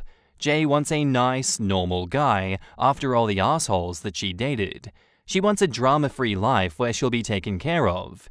Every time I read what she really thought about me, it was like another needle was being jammed in my heart. My first reaction was to yell at her and confront her about it. My second reaction was to make her suffer like I am. My dear Jay, the love of my life, I thought, doesn't work right now. She quit to be a real estate agent. I don't know, maybe she wanted to learn more about real estate. Maybe she thought her looks would get her by. She doesn't work right now. 0. She also lives in my house. She decorated it and certainly put her touches on everything, but my name is on the title. Just mine. Her car is technically mine too. She didn't qualify for financing on her own, and she can just have a Beamer, so I co-signed it. I can probably make a case that that's my car. We don't have joint accounts. Thank the Almighty himself because she did ask. I pay her cards right now. I just want to show her the texts, throw her shit in garbage bags, and put her out on the street. Would I be the asshole if I did that? No, not at all. I feel like you're very much justified for doing that, OP, and I'm surprised you haven't already, though I can understand why you're hesitant and why you're reaching out to neutral third parties for, some guidance on this. She's made it clear that being with you is more than a means to an ends, and I think that's enough justification for you to separate and just get rid of her from your life because she doesn't value you like a partner should. So you would not be the asshole if you did it, OP. In the comments, Status Pattern 7539 says, "Not the asshole. You aren't leaving her destitute. Think of it as you leaving her with exactly what she brought into the relationship. You are not married, you don't have kids, you saw love, and she saw a piggy bank. She didn't quit her job to try something else. That was her excuse so that she could get you to support her jobless ass." No Scarcity says, "Nope, not the asshole. I'm so sorry this happened to you. Fortunately, you found out before you became even more entangled or married. It seriously sucks, and it'll probably be a while before you can throw her out. You'll probably have to evict her. A BMW? Really? She's got expensive taste, huh? Well, guess who shouldn't settle? You, dude. You can do a whole lot better, and I seriously doubt that she can." I wish I could give more than one upvote. I have been with assholes before. You know what my reaction to my beautiful, smart, loving, kind partner was? Wow, I hope this human being could love me as much as I love him. And he does. Oh, and his family is better off than mine. That couldn't mean less to me. Not the arsehole, OP. That beer needs to learn what love is. Stability is important, a meal ticket is not. Right? OP should ask himself if his partner would stay if he lost everything. Would she step up and support if he decided to go back to school to fulfill a dream or change careers? That's what a true partner would do, and it doesn't sound like she would. He should ask her that question, seriously, and gauge her reaction.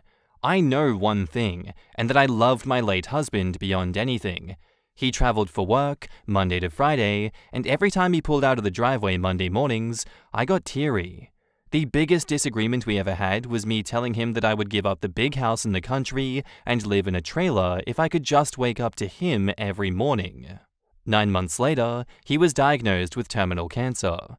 I'd gladly have stayed right by his side, even if he was severely disabled for life, if I could just have him in my life for the rest of mine. He passed 3 months after diagnosis, and I've missed him every day since. Is she that person? Because life does happen. Edit. Thank you for all the kind comments and wishes, and the award. It's been almost 30 years. Always miss him. As bittersweet as it can be, I promise I wouldn't trade the heartache, because it's the best reminder of how blessed I was and continue to be. To all of you, find someone who loves you that deeply. There is no fancy wedding or car or house that means anything more, will keep you warm at night, or hold you at your worst. Settle on that kind of love. And back up to the post that OP wrote. Edit. Holy shit, I did not expect so many responses. Thank you everyone for your advice and kind words. I will talk to Jay sometime over the weekend. I think she picked up that something was up. I didn't call her from work like I usually do, and the last couple of nights I made an excuse that I was beat and went to bed pretty early. I'll try to read as many replies and provide more information, but I wanted to clarify a couple of things. Regardless of how shitty I feel, I didn't like people calling Jay nasty names. It's partly my fault. I didn't give enough detail. Before quitting, she had a decent enough job. She's not good at managing money at all, but she would buy stuff for the house or gifts for me on special occasions. I never thought of her as a gold digger. She talked to me about quitting and trying to be a real estate agent. She told me she liked the freedom of the profession, and I tried to be supportive. Secondly, I don't think I misunderstood her meaning. Maybe she didn't mean it as a negative, but the messages were crystal clear. She settled for me. Update. Hi everyone. Thank you to everyone for your advice and kind words. Here is the update. I talked to Jay. I told her how I overheard her talking, how she is settling for me. I told her how that felt and what kind of mood I was in after. She had tears rolling down her face as I was telling her how I felt. She didn't say anything for a bit. She then just said, "I'm sorry." It was true when we started dating. She just heard from mutual friends that I was great and she thought that she would give me a chance. She said that in the beginning it was about feeling safe and feeling like she could be supported and loved. In the beginning, it was just being with someone who had their shit together and would be good for her. Eventually, she fell in love. She loved me dearly. This didn't make me feel better. I then told her about the text messages. This is when she got angry. I was an asshole for going through her messages. Violation of privacy, betrayal of trust. How dare I? I didn't set out to get her password. She's just extremely careless with it. She hits remember password on everything. When she types it out, she hits show password first. If you happen to be glancing at the screen, you'd know what it was. That is how I found out. I've never thought to use it until that day. Eventually, after going on about reading her messages, she stopped and was sobbing for a minute. Finally, she just goes, "What do you want me to say? I can't help how I feel." I wasn't the type that she'd go for before. She's still attracted to those types of guys. She's just older now and knows better. That is why she's settled with me. She loves me and wants to spend the rest of her life with me. That doesn't work for me. I told her we had different ideas about what a relationship, especially marriage, were. The trust is broken for the both of us. I went through her messages and it confirmed that she did settle for me even though I'm not her type. This is where we go our separate ways. We agreed eventually that she stay with one of her friends. I'll move all of her stuff to the spare bedroom. When she finds a place, I'll help her move. She can keep the car. I was just being an asshole about leaving her destitute. She was crying from the moment that we started talking to the moment we went into separate rooms. It wasn't easy seeing her like that. I wanted to go to her and hold her, but it had been done. When I closed the door to my room, that's when all the emotions washed over me. I was bawling the whole time. The sheets still smelled like her, and I either couldn't or didn't want to change them just then. I feel shitty and I won't be okay for a while. But I am pretty certain that I did the right thing. I read a lot of comments on the old post and it shocked me. Truly, I was a little taken aback with how many comments I saw from women that say they did the same thing. They settled for their current significant other after going through a bunch of guys that were more their type. To me, that's super effed. Like, if your partner knows you and you're both cool with it, fine, I guess. Live your life. But to me, that's gross. If you settle with your significant other for safety, comfort, financial calculus, that's what an arranged marriage is. You want the benefits of an arranged marriage without any of the obligations of one. If you can pull it off, like, more power to you, but that's not something that interests me at all. I also read a whole bunch of get an ironclad prenup. I understand the thinking, but I don't want to do that. Maybe I'm too quixotic and old-fashioned, but starting a lifelong commitment with a plan on how to end it doesn't seem right. I guess it's something that I'll have to pay attention to more going forward. Thank you again, everyone. If there are any updates to be had, I'll post again, but that's it. In the comments, RegularSwitch454 says, "Can she afford to keep the car?" And OKZombie replies, "No." And OP will either have to continue paying for the car or have his credit score tank. Personally, I think he needs to return the car to the dealer and let Sis find her own transportation. You co-signed for the car, so your name is still on it. If you let her keep the car and she causes a really bad accident that is over insurance limits, you might get sued. That will put your home and business at risk. Have her refinance the car so it's completely in her name only. If she can't get a loan, sell it so that she can buy a car for cash. Don't put yourself at risk. Well, she probably can't though. That's why it's in his name. Storm Feathery says, even aside from the suspicious, "Hey, suddenly every woman is a gold digger who is settling" thing happening, man, does the whole romantic plot of so many books and movies have a lot of shit to answer for? Guy meets girl, they fall madly in love, and maybe there are misunderstandings or obstacles, but it comes right in the end because it is true love and they are meant to be. Real life ain't like that. Oh, I guess it can happen and that's great for those people, but some people think they found their true love and marry too young or quickly and stay too long. Other relationships, the couple falls in love more slowly and may never even have that huge passion, but are just quietly happy together. And that's just fine. Jolie Brunette says, I'm always thankful for my partner and our marriage. But wow, this made me so stupid thankful that I was one of the lucky ones. We've been through countless and very hard obstacles in the first 10 years, but damn, life is good even when you can't afford many extracurriculars or vacations for your kids. Being old-fashioned is definitely not marrying for love, Lamau. Right? Marriage up until the late 70s, early 80s was largely a financial union. Women couldn't get their own bank accounts, credit cards, sign leases, or get mortgages on their own. Women having a job that they could 100% support themselves on is also new, in the overall scheme of things. So the idea that you 100% marry for love is absolutely a modern thing.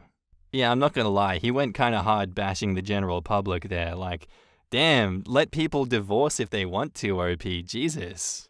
I understand that you and your partner didn't work out, but that is no excuse to come swinging from the gates. What do? We're just bystanders, man. Like, damn, isn't it so crazy that you end up with someone that isn't completely your type, but you're compatible with them, and you can see the both of you just sticking it out and being a married couple? Ah yes, that's just an arranged marriage right there, but without the arranged marriage obligations. A very interesting take, I can see where he's coming from, but I don't particularly agree with it. Anyways, good on you, OP, for getting out of there. That obviously wasn't a relationship that was healthy for either of you, and I'm happy that you've made the best decision for yourself. Our next post is by user Rhode Island 123, titled, Am I the asshole for walking out of the airport when I saw my husband's mum standing there with her luggage? I, female 30, don't have the best relationship with my husband's mum. Since day one, she tried to make remarks and compare me to her. She then tried to get on my good side and started overly praising everything I do, and sometimes even copying me, like that one time when she literally dyed her hair purple just like mine, and when everyone pointed out how ridiculous she looked, she actually blamed me and accused me of trying to make a joke out of her. So, anyways, my husband and I took 2 weeks off work to go visit some places out of the country, tourism in other words. Thing is, I was the one who saved up for and arranged for the trip. My husband was responsible for booking the tickets. My husband's mum wanted to come along and threw temper tantrums when I said no. She called, texted, sent people to talk to me into letting her come, and even threatened to call the police and make some complaint to get us to stay if she can't come. My husband said that we should just take her, but I told him that he was wrong to tell her about the trip in the first place. He gave me an ultimatum, said he wouldn't go if she can't come, and I told him I'd gladly call his bluff, which made him take his words back and say, fine, I will tell her to stop it because we won't take her. Things then got quieter, suspiciously quieter. The day of the trip came, and we got to the airport at 2 p.m. My husband was walking ahead of me and was looking left and right like he was looking for someone. I asked him, but he didn't respond. He led me to the waiting area, and the first thing I saw was his mum standing there with her luggage. I froze in my spot. I felt a cold wave washing over me, and I was fuming inside. She and my husband were hugging, and that's when I quietly turned around and started walking towards the exit. My husband followed me while shouting at me to stop. He tried to stop me, but I told him off in the harshest way possible. He tried to say that I was overreacting and that his mum was there anyway and I should let it go and not mess the trip up for us. I told him that he and his mum could still go and that I was going home. I went home and sobbed into my dog's fur for several minutes. It turns out he booked her a ticket without me knowing. An hour later, he came home yelling and raging about how pathetic and spiteful I was to walk out and go home and ruin the trip last minute. I told him he caused this to happen. He said that I was being so hard on his mum, it's ridiculous. I refused to fight anymore, but he kept on berating me, then called my family to tell them that the trip was cancelled and that it was because of me. My family said that I shouldn't have ruined it for myself and should have just sucked it up and done my best to enjoy. Did I really overreact? In the comments, Peanut Butter Toast says, I don't want to call the divorce card, but divorce. You told your boundaries, you said no, she crossed it. Your husband told you he would tell her no. He lied. He tried to pin you in a corner by not saying anything and bringing her anyways, and then got upset that you refused to be a part of his little trap, and then to berate you? He is not a good man. He needs to go. Not the asshole. OP replies, correct. I did say no, and in the nicest way, but she was having none of it. Seeing my husband giving into her tantrums made me feel weaker, but I still kept trying to hold that boundary even after he himself said he wouldn't unless she goes. It was stressful and very exhausting, and I really considered cancelling way earlier, but tried harder because I really wanted this trip. He chose his mother over you. It will never get better. Time to get a lawyer. And a big F you to anyone who told you to suck it up and make the best of it. This right here, I would divorce his ass. He lacks a backbone and the ability to stand by your side. Time to cut your losses and move on. OP replies, it really felt like he did, which hurt me beyond measures, but he constantly tells me that things aren't how I see them and that I should really give his mum a chance and open my heart to her. He did. He did choose his mother over you. I feel like you need to acknowledge that in writing because you seem to be dancing around what people are saying in your responses. Not the asshole. He gave you an ultimatum. No loving partner would ever put you in that position. He's a mummy's boy, and she's manipulative and toxic. You have every right to enjoy a holiday with your husband without them behaving like children. You did the right thing. The next right thing to do is leave. He doesn't respect you. OP replies, I didn't know he'd really take it this far and actually give an ultimatum. That shook me, and I'm not gonna lie, from the moment he gave this ultimatum, I really wanted to cancel. Cancel your marriage. It's a sham. He is already with another woman. His mother is his #1 girl. Not the asshole. Hubby lied to you and put his mother before you? I'd be looking to get out of that marriage. That would be a deal breaker for me. OP replies, the thing is, he didn't even pay for anything, and I really wanted us to have some special time together as a couple, and was really looking forward to having this trip. So much that I worked more hours to be able to save for it. You're not the asshole, but your family is right. You should have went. You paid for everything. Your name is on everything. You could have easily went and enjoyed your 2-week vacation yourself, while not letting them into your hotel rooms and not using your accommodations. Honestly, I'm with pretty much everyone I feel like here, OP, in saying that this marriage seems well and truly over. He really did screw you over hard with this. Thank God you've played hardball with her and just kept her at such a distance this entire time that you've been married to this guy, but imagine if you did give in this instance, how much further she would push it going into the future. That's not someone you want to be attached to. I applaud you for walking out of the airport and cutting your losses right there. It sucks to lose a holiday that you were supposed to enjoy, but maybe his stupid games and ultimatum is the final eye-opener that you need, OP. My judgment is not the asshole. Update. Hello. I don't know where to begin. It's been an absolute nightmare recently, and I feel like I was losing my sanity. So for more details about my situation, I have to admit that my husband's mum favors him over all his siblings. This affected his relationship with them and me as well. He's never seen an issue with how differently his mum treats him. It bothered me and made me feel uncomfortable. The whole dynamic made me feel uncomfortable. Going low contact has never ever been an option. Like, he has to see her or call her every single day. Most of his siblings don't talk to him, and I 100% believe it's because of his mum's favoritism, like I said. He does bear some blame for not seeing how wrong it is till this day. In many instances, I found myself making excuses for his behavior, even in my post. I did it spontaneously, and I don't know why, but I guess it's because of how much I love him and because I really, really wanted to be able to work things out without letting it affect our marriage. Regarding what happened with the trip, he tried to have a talk with me, and most of what he said came from a place of blame. Blame towards me. I just couldn't continue with the argument. I told him I needed space, and that I would be going to stay with my sister for a while. He didn't take it well. He literally got up from the couch and opened the door, telling me to go right ahead. In that moment, and seeing how he was still not even anywhere near understanding what he has done, just made things perfectly clear to me. I just had pictured years and years of my life being lived like that, and I was like, no, I can't do it. I can't take any more of it, especially when he keeps focusing on being right every time. His mum can do no wrong. I'm always the aggressive, crazy, jealous, pathetic overreactor. All of these people's opinions, advice, and concerns were like a spark, like the wake-up call I really needed. Though I wish it didn't get this far, but what's done is done. Right now I'm staying with my sister. I brought my dog with me as well.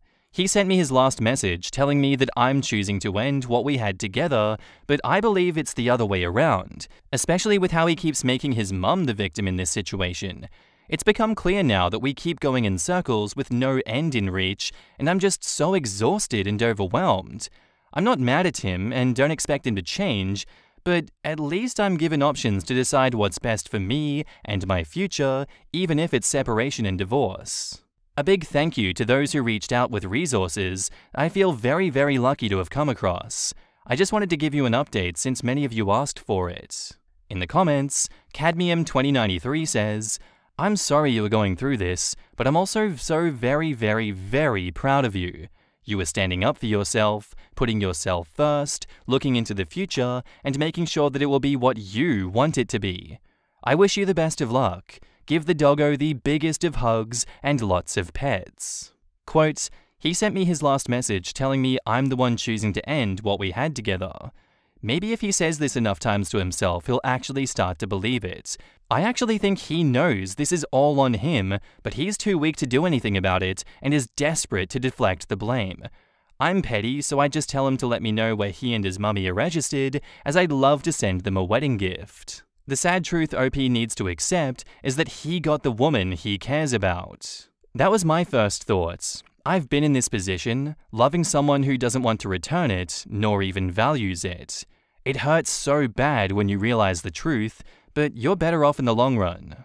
I always find it so strange that people act ridiculous, difficult, controlling, rude, uncompromising, stonewalling, etc., and they say, well, it's your doing. You're the one leaving. God, my ex during our breakup said, I decided our relationship was worth it, but you're deciding to walk away. And it still makes me so mad because, like, no shit, dude. You're the one that said and did some really effing hurtful stuff. No shit, I'm the one walking away. You don't get to be proud of yourself for staying and sorry for yourself and acting like I'm the one wrong for leaving when you're the one that effed up. Just felt like some of these comments might hit home with some people, but I absolutely agree with it. Some people are just too damn good at gaslighting, aren't they? But yeah, I'm just so happy that OP's ex managed to stick with the love of his life in his mother. I do hope that those two have the day they deserve. In fact, maybe the life they deserve, because it really sounds like it's going somewhere. Not sure where, but somewhere, that's for sure. And honestly, congratulations to you, OP, for losing all that dead weight. Thank God you're out of there. I told my brother that I wouldn't attend his wedding. Me, 25 male, and my brother, 28 male, have never had a good relationship, and it's only gotten worse after I came out as gay. Luckily, our relationship has gotten a bit better over the last 2 years. In those 2 years, he met his fiancée. Her and I never got along because she doesn't like gay people. In her mind, we are sick. I had an argument with her once and she told me that I needed help because in her words, I am sick in the head and need professional help. It's not the only thing she's done and said to me, but I don't want to get into details. So my brother came to visit a couple of days ago. It was a surprise since he doesn't visit often. I let him in and we started talking. He told me he was getting married and I congratulated him. We talked for a while longer and he tells me that he has to tell me something. I asked him what was wrong and he tells me that he wants me to attend his wedding without my husband and instead bring a girl. I asked him why I can't attend with my husband and he tells me that it's how his fiancée wants it and that I should accept it since it would be only for one day. We got into an argument, and I told him that he just shouldn't expect me to attend since I wouldn't be there. After I said this, he told me that I'm an asshole and accused me of not wanting him to be happy. He left, and a couple hours later, my mum called me. She asked what was wrong because my brother told her that we had a fight. I told her what happened, and she told me that she would like to see me attend his wedding, but that she understands if I don't. My father, on the other hand, messaged me telling me that I'm an asshole for hurting my brother's feelings, but his reactions are nothing new. Honestly, I do want to attend his wedding because he's my brother and I love him, but as things stand, I will not go. Sorry if it's a bit long. Thank you for your time and have a nice day. In the comments, Milky Coconut says, honestly, you shouldn't go. Your brother refuses to leave a woman who is disrespectful towards his family, aka you. Your relationship might have improved, but honestly, I don't feel like it's enough. Now, wanting you to come where you know his wife doesn't accept you and he doesn't try to defend you, even if I understand that he is kind of homophobic, it's another thing. And even have the nerves to ask you to pretend to have a girl? You're married with your husband, for God's sake. It's not like he's just your boyfriend. Even there, I think it's problematic. That's not normal that you're being asked to deny your sexuality to attend a wedding. OP replies, I want to be there for him, but I don't think it's worth it. Like I said in the post, his fiancé has done and said a lot of stuff to me, and he only defended me once.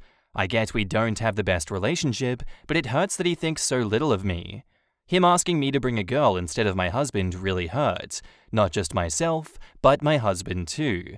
It especially hurt since we invited his fiancée to our wedding, even though she doesn't like us. My brother doesn't like that I'm gay. He accepts it to a point, but I never thought that he'd act like that. It just hurts.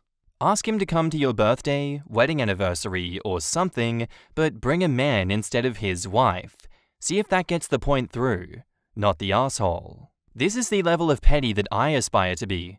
Sorry, bro, if you can't fake being gay for a day, you can't be a part of my life events either. Leave wifey at home. It's a gays-only event. Unless she wants to bring another woman and stay away from you the whole time, then we're cool. Taco Bell says, you are not an object to look pretty in pictures. You're a human being, and asking you to come as anything but yourself is dehumanizing.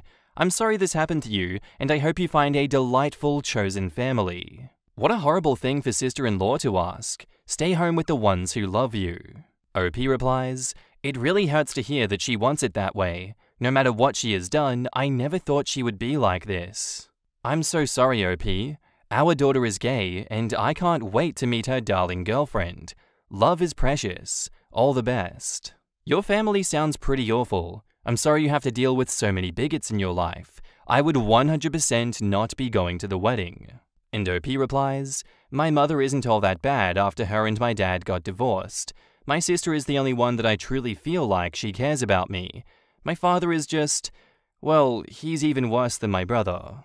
I can see why you maintain contact with your brother after all this time, but it doesn't feel like you should, you know? It's very obvious that he doesn't support your sexuality, and he's offering no pushback on his wife on his wedding day against her bigoted views. He's complicit in this. He's absolutely cool with discriminating against your sexuality, and he's pretty much forcing you to accept that. Those are not the actions and words of someone that's supposed to love you, that's supposed to be close to you and care for you. If this brother of yours weren't a spineless coward, then he'd tell his wife to piss off and let you bring your husband to the wedding, but he's obviously complicit. Update. I want to thank you all for your kind messages. I couldn't reply to them all, but I've read them all. You guys are really kind. Thank you. So I honestly didn't think about posting an update, especially so soon, but something happened today, so I thought that it would be right to post about it. After I made my post, my husband and I had a talk, and to keep it short, he told me that I could go if I really wanted to, but I told him that I didn't want to without him, so that's that. Now for what happened. Early this morning, I woke up to a lot of texts from family and even friends. They've been messaging me a lot after it all happened. I looked through most of them, but I decided not to reply since most of them were bad. So the morning goes pretty good, and me and my husband leave at 11 because we were going to watch his nephew's soccer game. He lost, and after the game was over, we just left and had some fun. An hour after we got home, my sister called me. I picked up, and she told me she and our brother had a fight over what had happened. When I asked what happened, she told me that she asked him why I can't bring my husband, and he straight up told her it's because he is ashamed of me. After he said this, they got into a huge fight, and she told him that she wouldn't attend either. We talked for a little bit longer, and we promised to meet up in a couple of days to spend some time together. I'll admit that when I hung up, I started crying. I always thought that my brother at least had a little bit of love for me, but I was wrong. I'm honestly planning on cutting him out of my life, and if he ever wants to be back in my life, then he has to show me he deserves it. I'm honestly a mess. I just want all this crap to stop. I hope he has a good wedding and that he'll be happy, but I'm done. In the comments, Azile96 says, "What a shitty thing to say. I'm glad your sister stood up for you. I hope your brother changes his mind. I hope you and your husband have a great time together on that day. Make it count." The Reaper Prez says, "Cut them all out. If your family can't love you for who they are, then they are not family at all. You're awesome and deserve love, respect, and happiness. I don't have the entire family history here, but it sounds like a few members of your family look down on you because of who you love, and no one needs that in their life. I hope your husband's family is more loving and accepting of you guys. There is no reason your brother couldn't swallow his homophobia if he really loves you, but as you said, he's ashamed. Sounds like he's only pissed because his bride isn't getting the picture-perfect wedding that she wants." OP might have thought that his relationship with his brother improved before the wedding, but to me, it's clear that the brother just learned to keep his opinions to himself. He never actually grew to respect OP. Facts. He just stopped showing it, not that he's no longer homophobic. Oh, he was showing it, plenty, by getting engaged and then married to a person who openly told OP that he was sick in the head for being gay.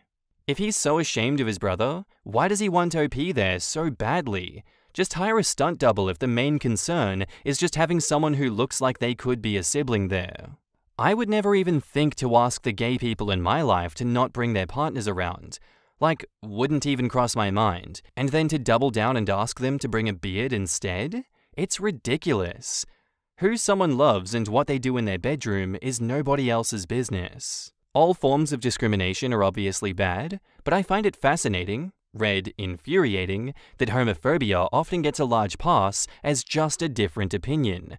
We really don't see that excuse brought up for other forms of discrimination. Yeah, no, honestly, it's good that the cat is out of the bag here, but I can't imagine feeling great if you're OP in this situation. I'd probably break down too if I were them. I do hope that this is the wake-up call that OP needs in order to cut his brother out of his life, because he obviously hates him, he's ashamed of him, it's not going to change. He's just using his wife to communicate the hateful feelings that he feels and that his wife is more than happy to be open with. Please, OP, cut these people out of your life, they are more harm than good. Our next post is by user Throwaway373339, titled, "My girlfriend just gave birth to our first child. I know I'm not the biological father, and I revealed I knew as soon as she gave birth." I'll try to keep this short, because I'm planning to go to a bar soon. I found out when she was about 6 months along. The guy, Brian, approached me at my work, and said, "Are you Sarah's boyfriend?" I said yeah, and asked what he wanted.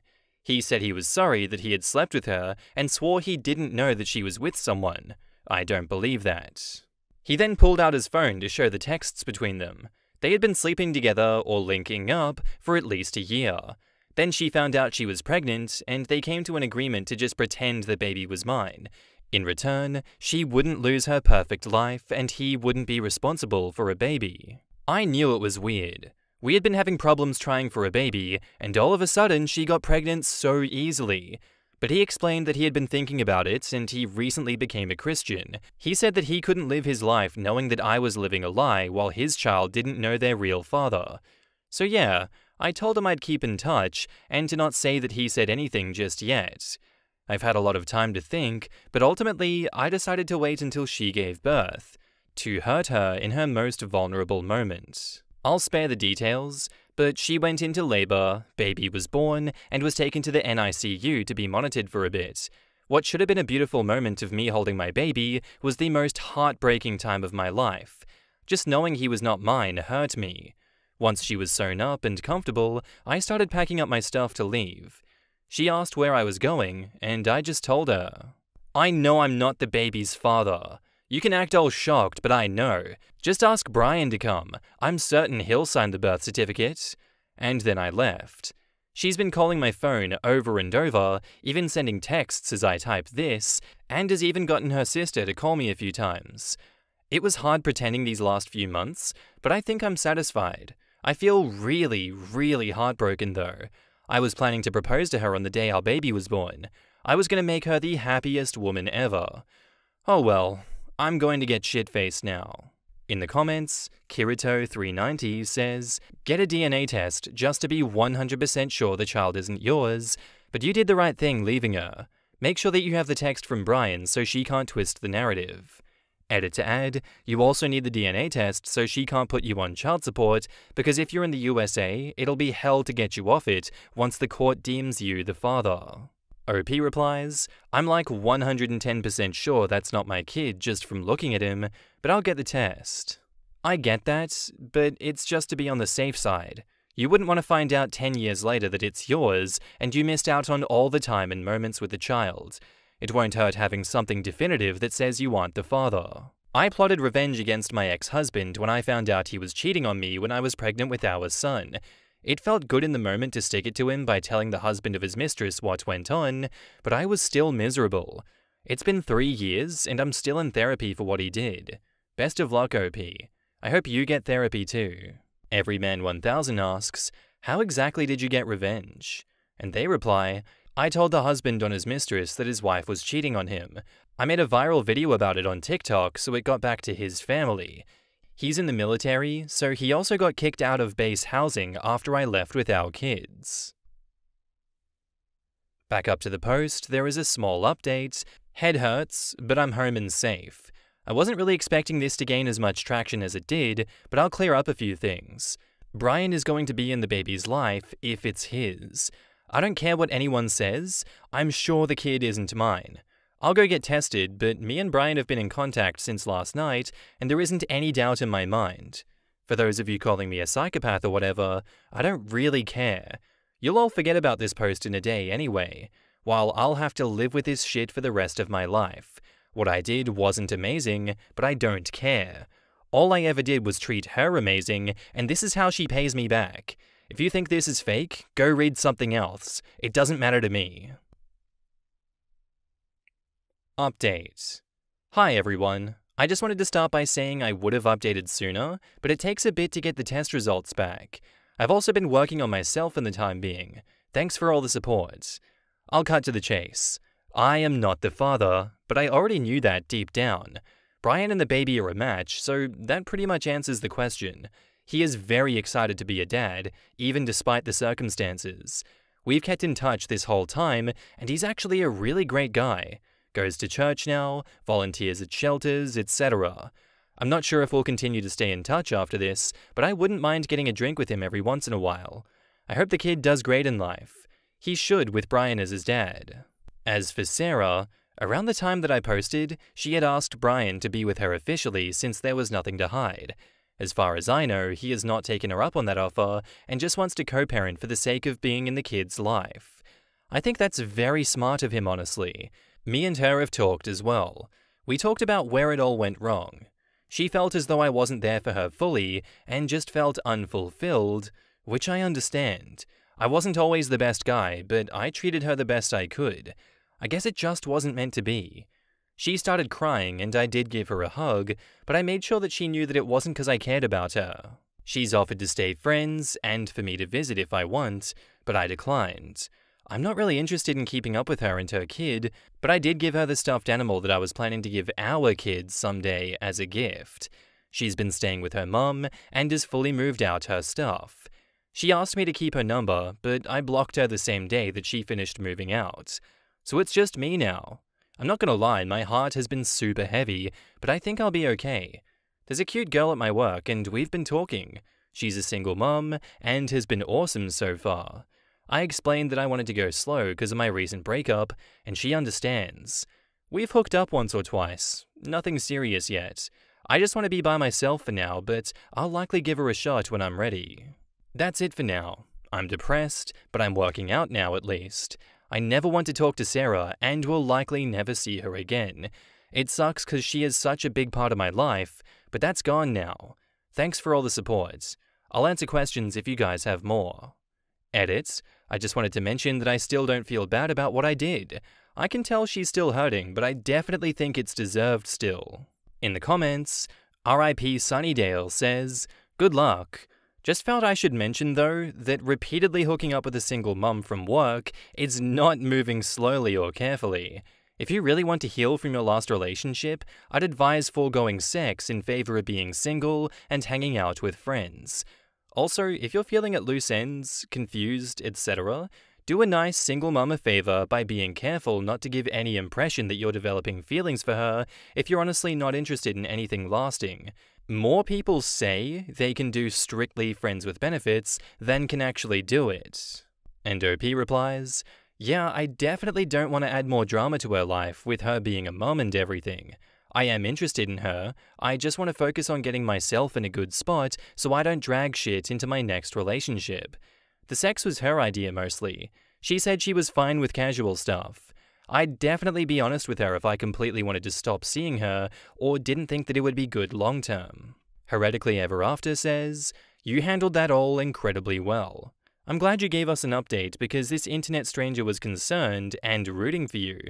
Everything meant for you will find you, and you'll be a great partner and parent, if you want, one day. Hang in there." Just to let you know, her excuse for cheating is so BS. If her needs weren't fulfilled, she should have communicated that instead of lying and waiting to find out if she could get away with cheating or not. OP, you handled this so well. I wish you peace in the mind. My ex-wife used this same excuse, but she was cheating even before we got married. She was an emotionally abusive woman as well, which caused other issues. Cheating is never an answer. And now, onto the final update, titled, "I'm the guy who waited until his partner gave birth before telling her I knew the baby wasn't mine. Here's how my life is going."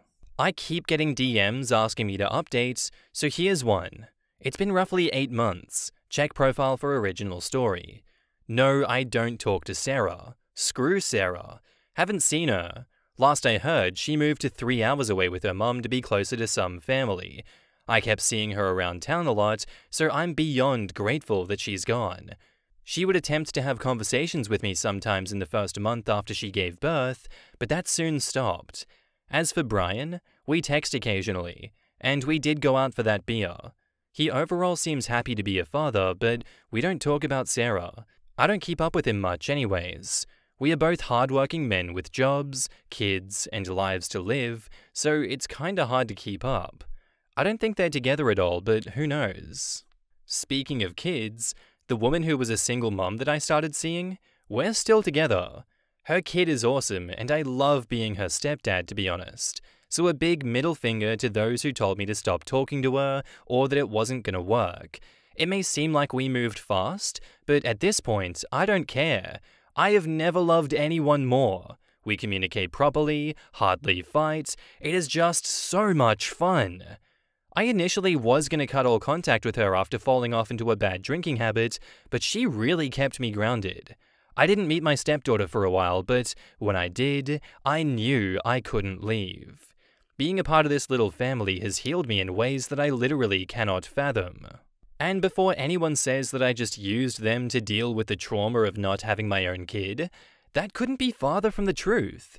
I'm in therapy, I got my shit together, and most days I don't even think about my ex. Hell, I even forgot about this damn account. Words cannot describe how much my life has picked up. Thank you, Reddit strangers, for being there in my darkest time of my life. Honestly, it helped. Hoping to propose to my girlfriend sometime in the future. That's it. Bye. In the comments, Kerrigator says, "Interesting. Big betrayal into immediately moving on with a single mother? You do you, OP. I'm wishing you the best, but damned if I'm not worried for ya."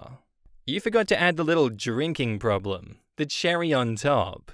Also, the fall from "I was great and treated her amazing" to "I wasn't the best, but I did what I could." Yeah, the "I treated her amazing" was a huge red flag. He lost me at the stuffed animal. If your girlfriend is 6 months pregnant when he found out about the cheating, I hope you've purchased more than just a stuffed animal to give to the baby someday. Yeah, I don't get this. He went a full pregnancy and either was okay spending money on all the things that you need for a baby, or they bought basically nothing, and she was going to be the most unprepared mother in the world. No crib, toys, clothes, diapers, baby monitor. Was there even a baby shower? Newborns are not cheap. This just doesn't sit right. He says he's doing great in the updates, but the more he justifies himself, the worse it all sounds. Like, yeah, I may have moved on too fast and I'm already a stepfather to this child. It's been 8 months, people. And I may have had a drinking problem that my new partner saved me from, but I'm doing great. Great, I say. Yeah, there is something really weird in the tone. She betrayed me, and I wanted to hurt her as much as possible in her most vulnerable moment, and I did. Anyway, things are great now. She's a single mom co-parenting with a bio dad, who I've hung out with, and I'm a stepdad. Woohoo! The only glimmer of hope is that he says that he's in therapy. Above all else, let's hope he keeps that up. He says it's impossible he's rebounding or compensating for what he lost, but he calls that kid his stepchild when he's been with her for 8 months. They're not even married. He is not a stepfather. This guy needs more time in therapy.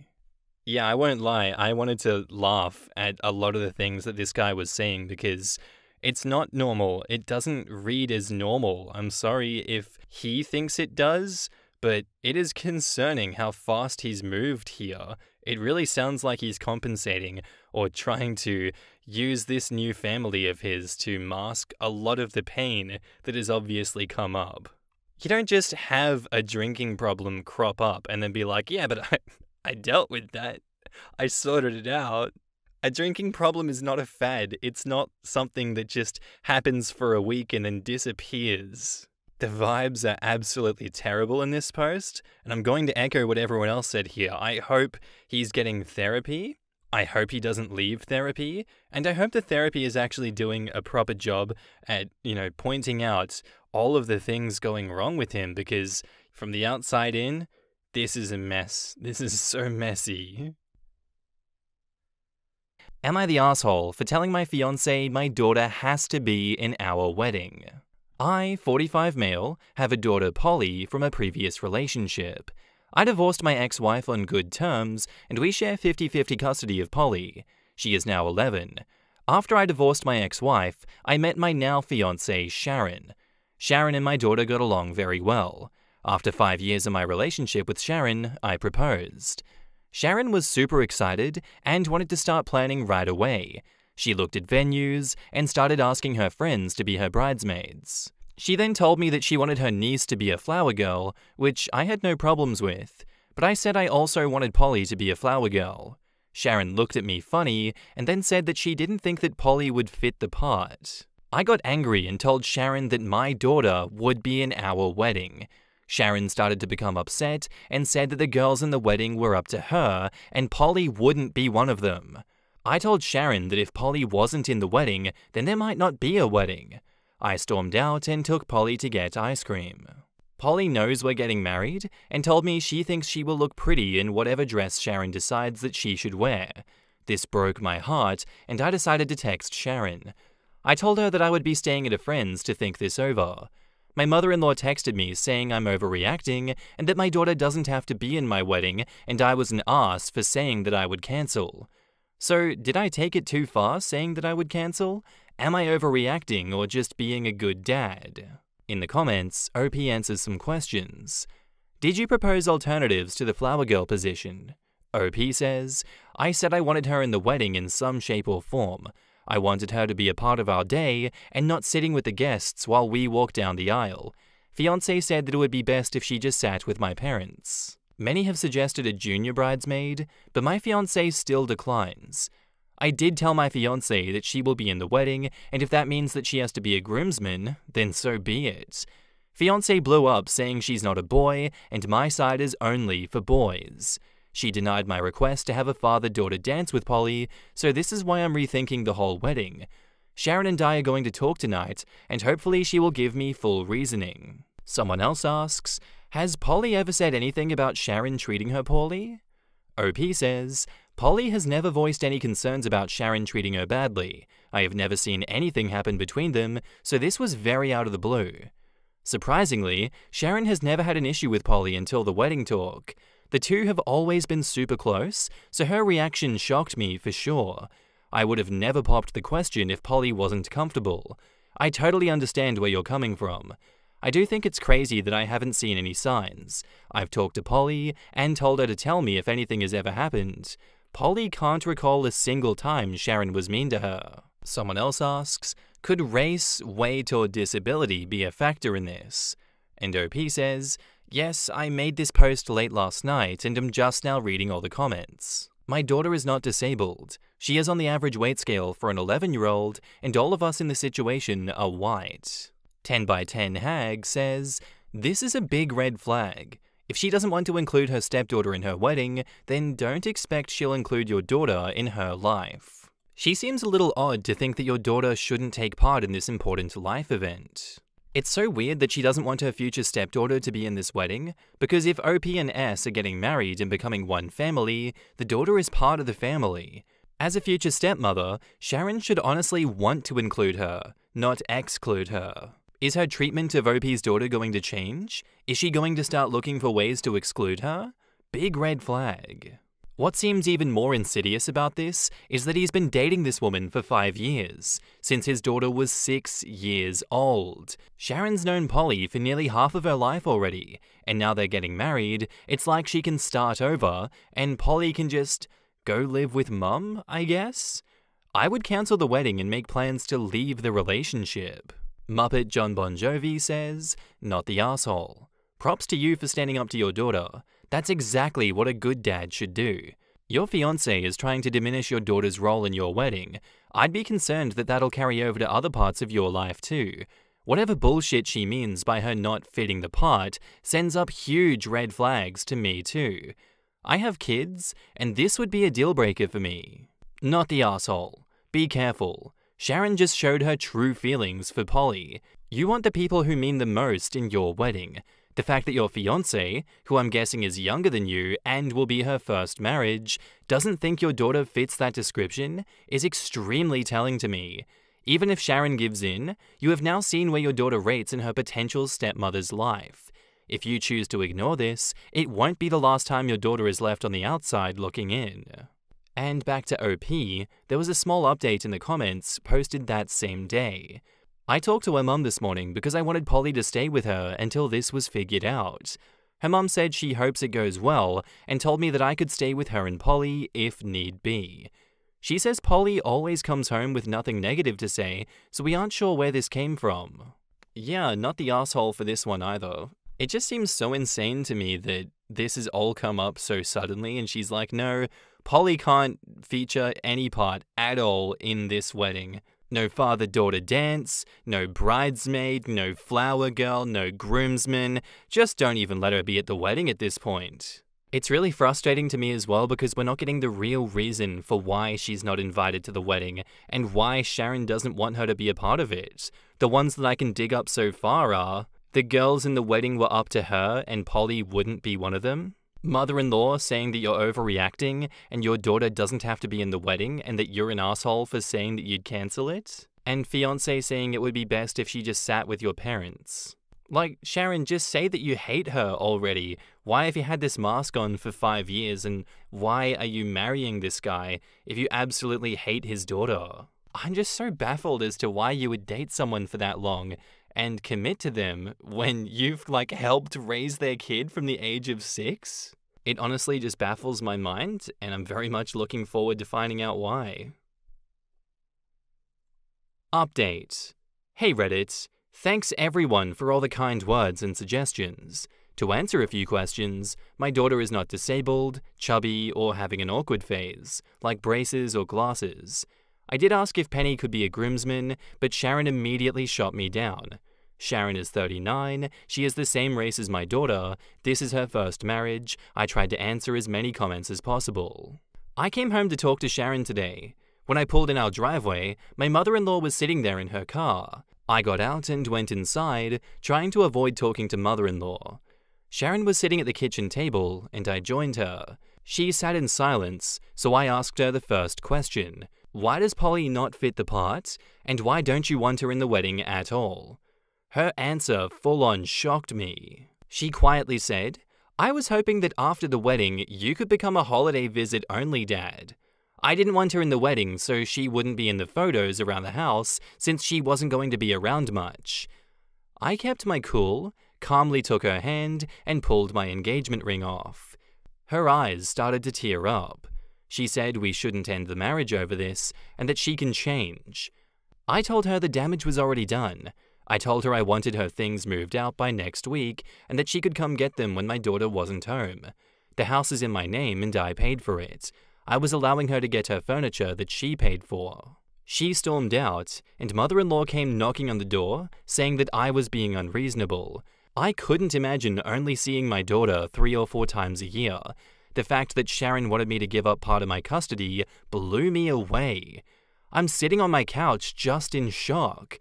Our honeymoon was supposed to be in Hawaii. Looks like me and Polly will be going instead. I will update again if anything happens. In the comments, Pariah164 says, Holy shit. First things first, you're an amazing father. Good on you for having Polly's back. Second, your ex-fiancée is an absolute witch. Like, how big is her bag? It must be massive to hold all that audacity. She really wanted to take your daughter out of your life and replace her with whatever family you two decided to have. You did well by keeping calm, because my anger issues could never.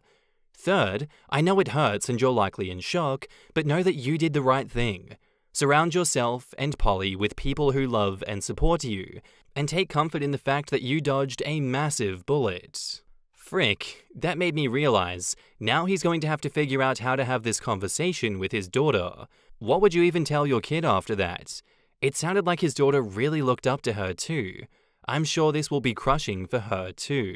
Mouse Attack replies to that, I found out that my fiancée isn't as loving as I thought she was. I believe I can do better, and even if I can't, I know that I don't want to be with someone who misrepresented who they are.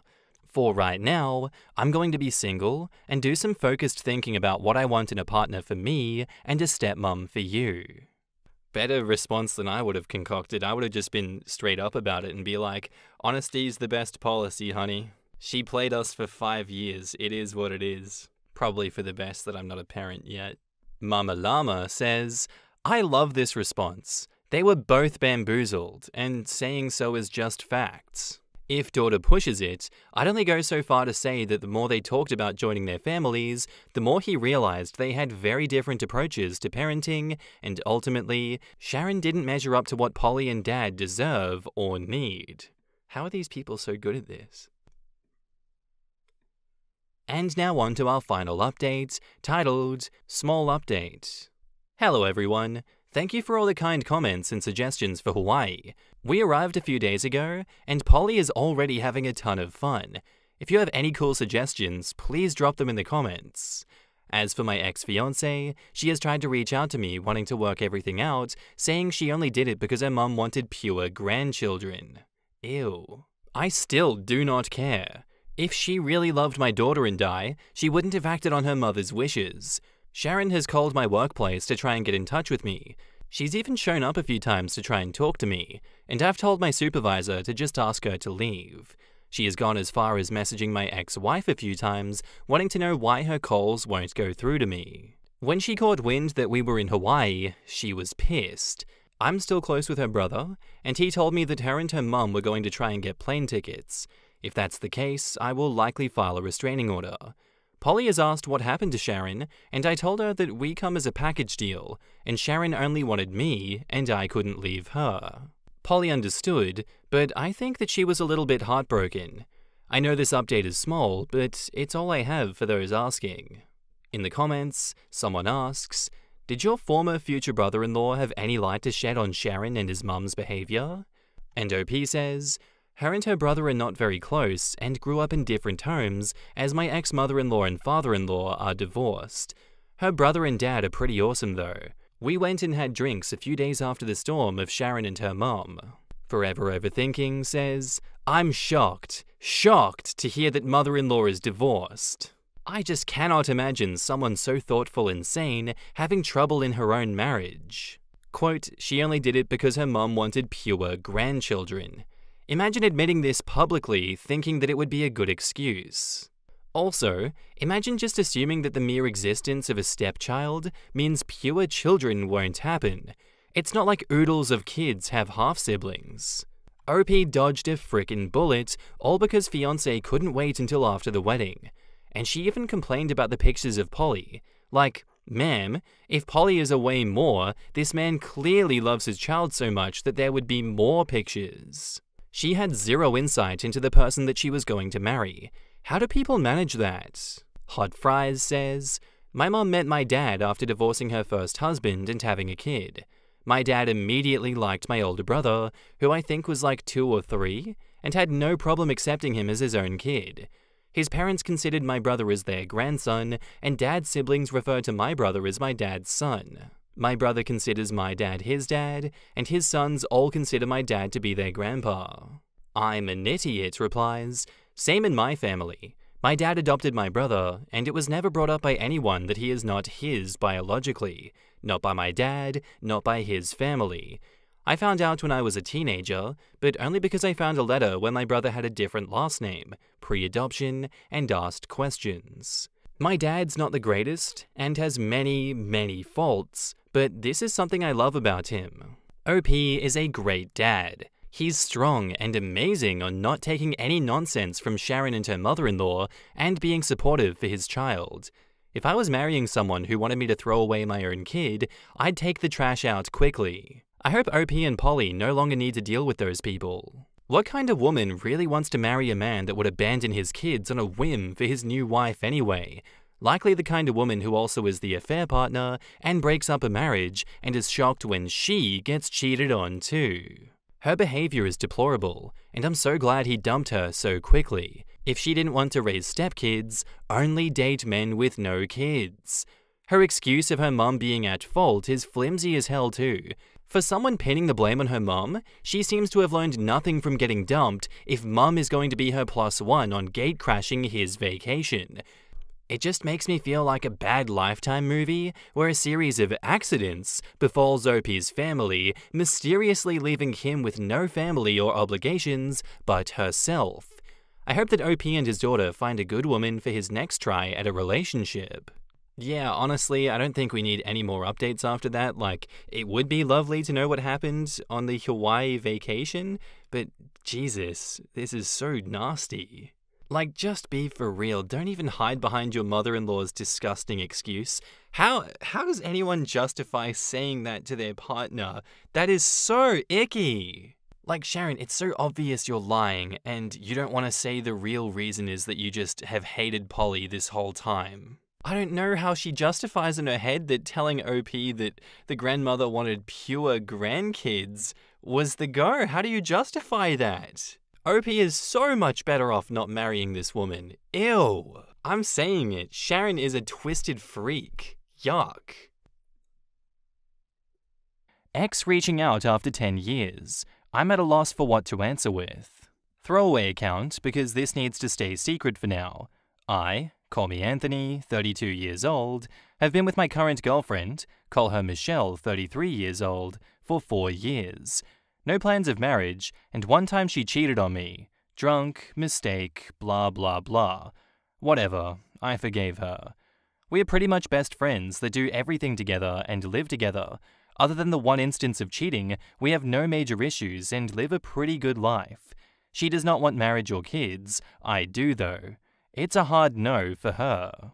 Recently, my ex, call her Nicole, 32 years old, contacted me over a promise we made back when we broke up. When and if we were both not married by 32, we would find a way to be together. Some backstory on her and I. Childhood friends, started dating in middle school, dated through high school. She was accepted to her dream college and so was I, on opposite ends of the country.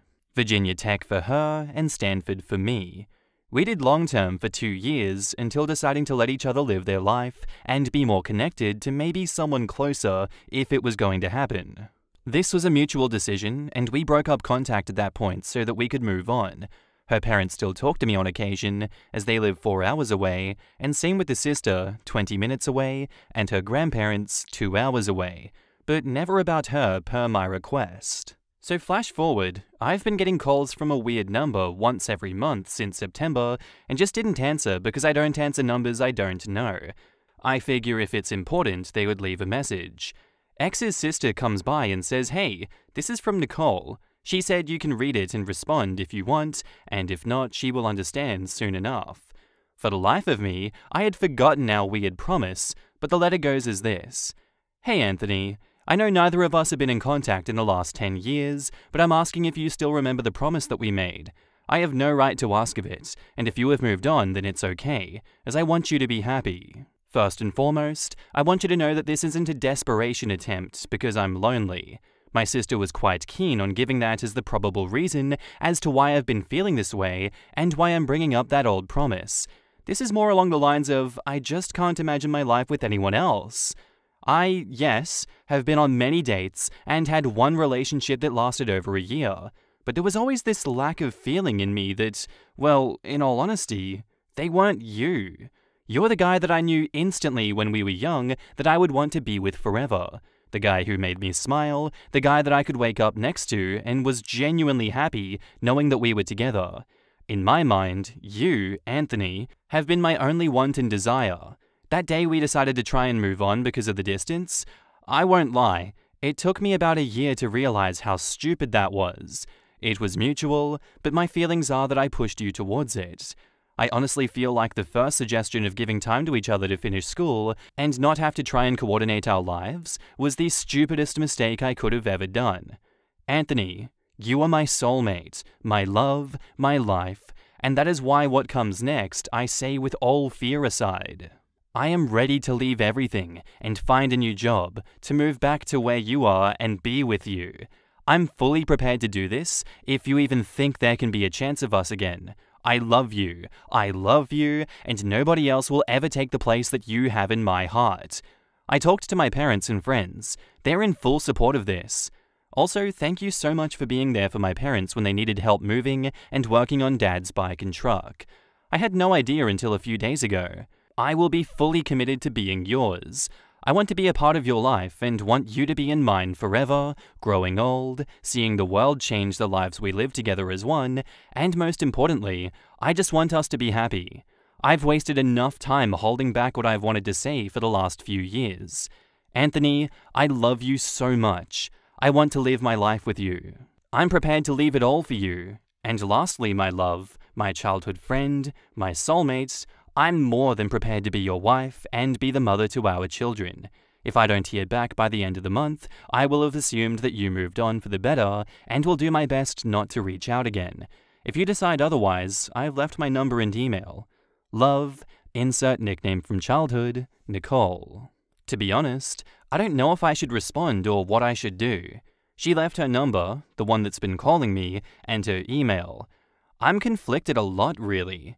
I literally cried when I read the letter, and it brought back a lot of emotions that I didn't think were still there.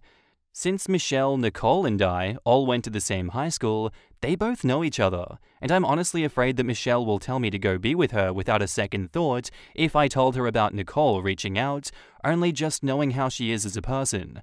I've been debating it since getting the letter yesterday, and since I always see good advice here, I thought to ask the Reddit family. If this isn't the right subreddit, I can repost somewhere else and apologize if so. Edit. Lots of great advice. Tomorrow, Michelle and I are going on a hike, so I'm going to bring up what I want and need out of a relationship to be happy. We'll update tomorrow.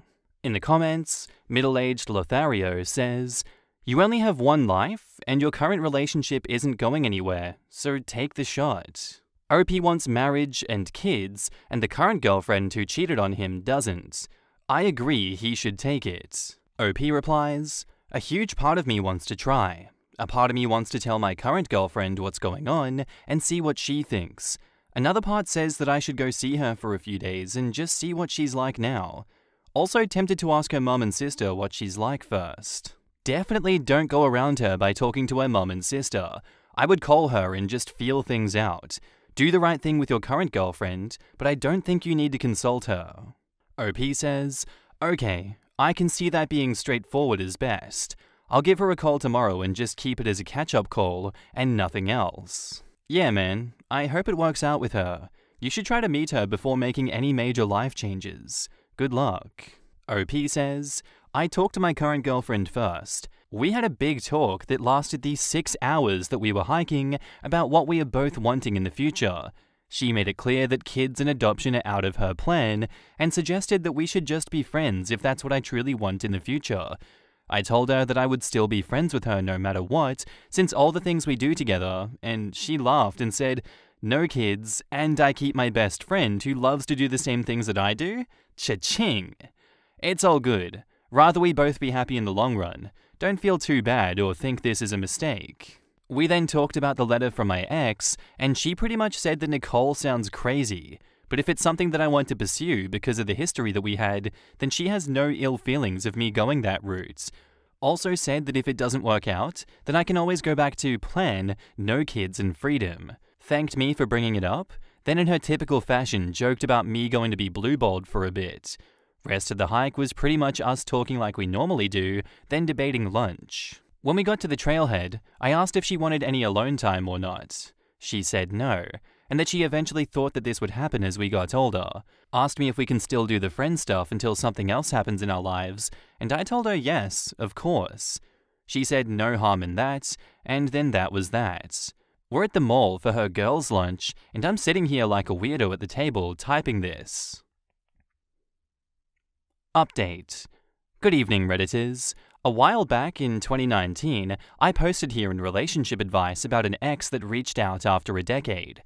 Recently, I was messaged by a few different people asking for an update. Whether you three had been refreshing the page since then, or it just randomly showed up in your searches, I wanted to post up the conclusion of what happened, what is still happening, and the journey since the post was made. After Michelle and I ended our relationship, kinda, nothing changed aside from living together and sex, Nicole and I started making plans for when she came out here for her grandma's birthday.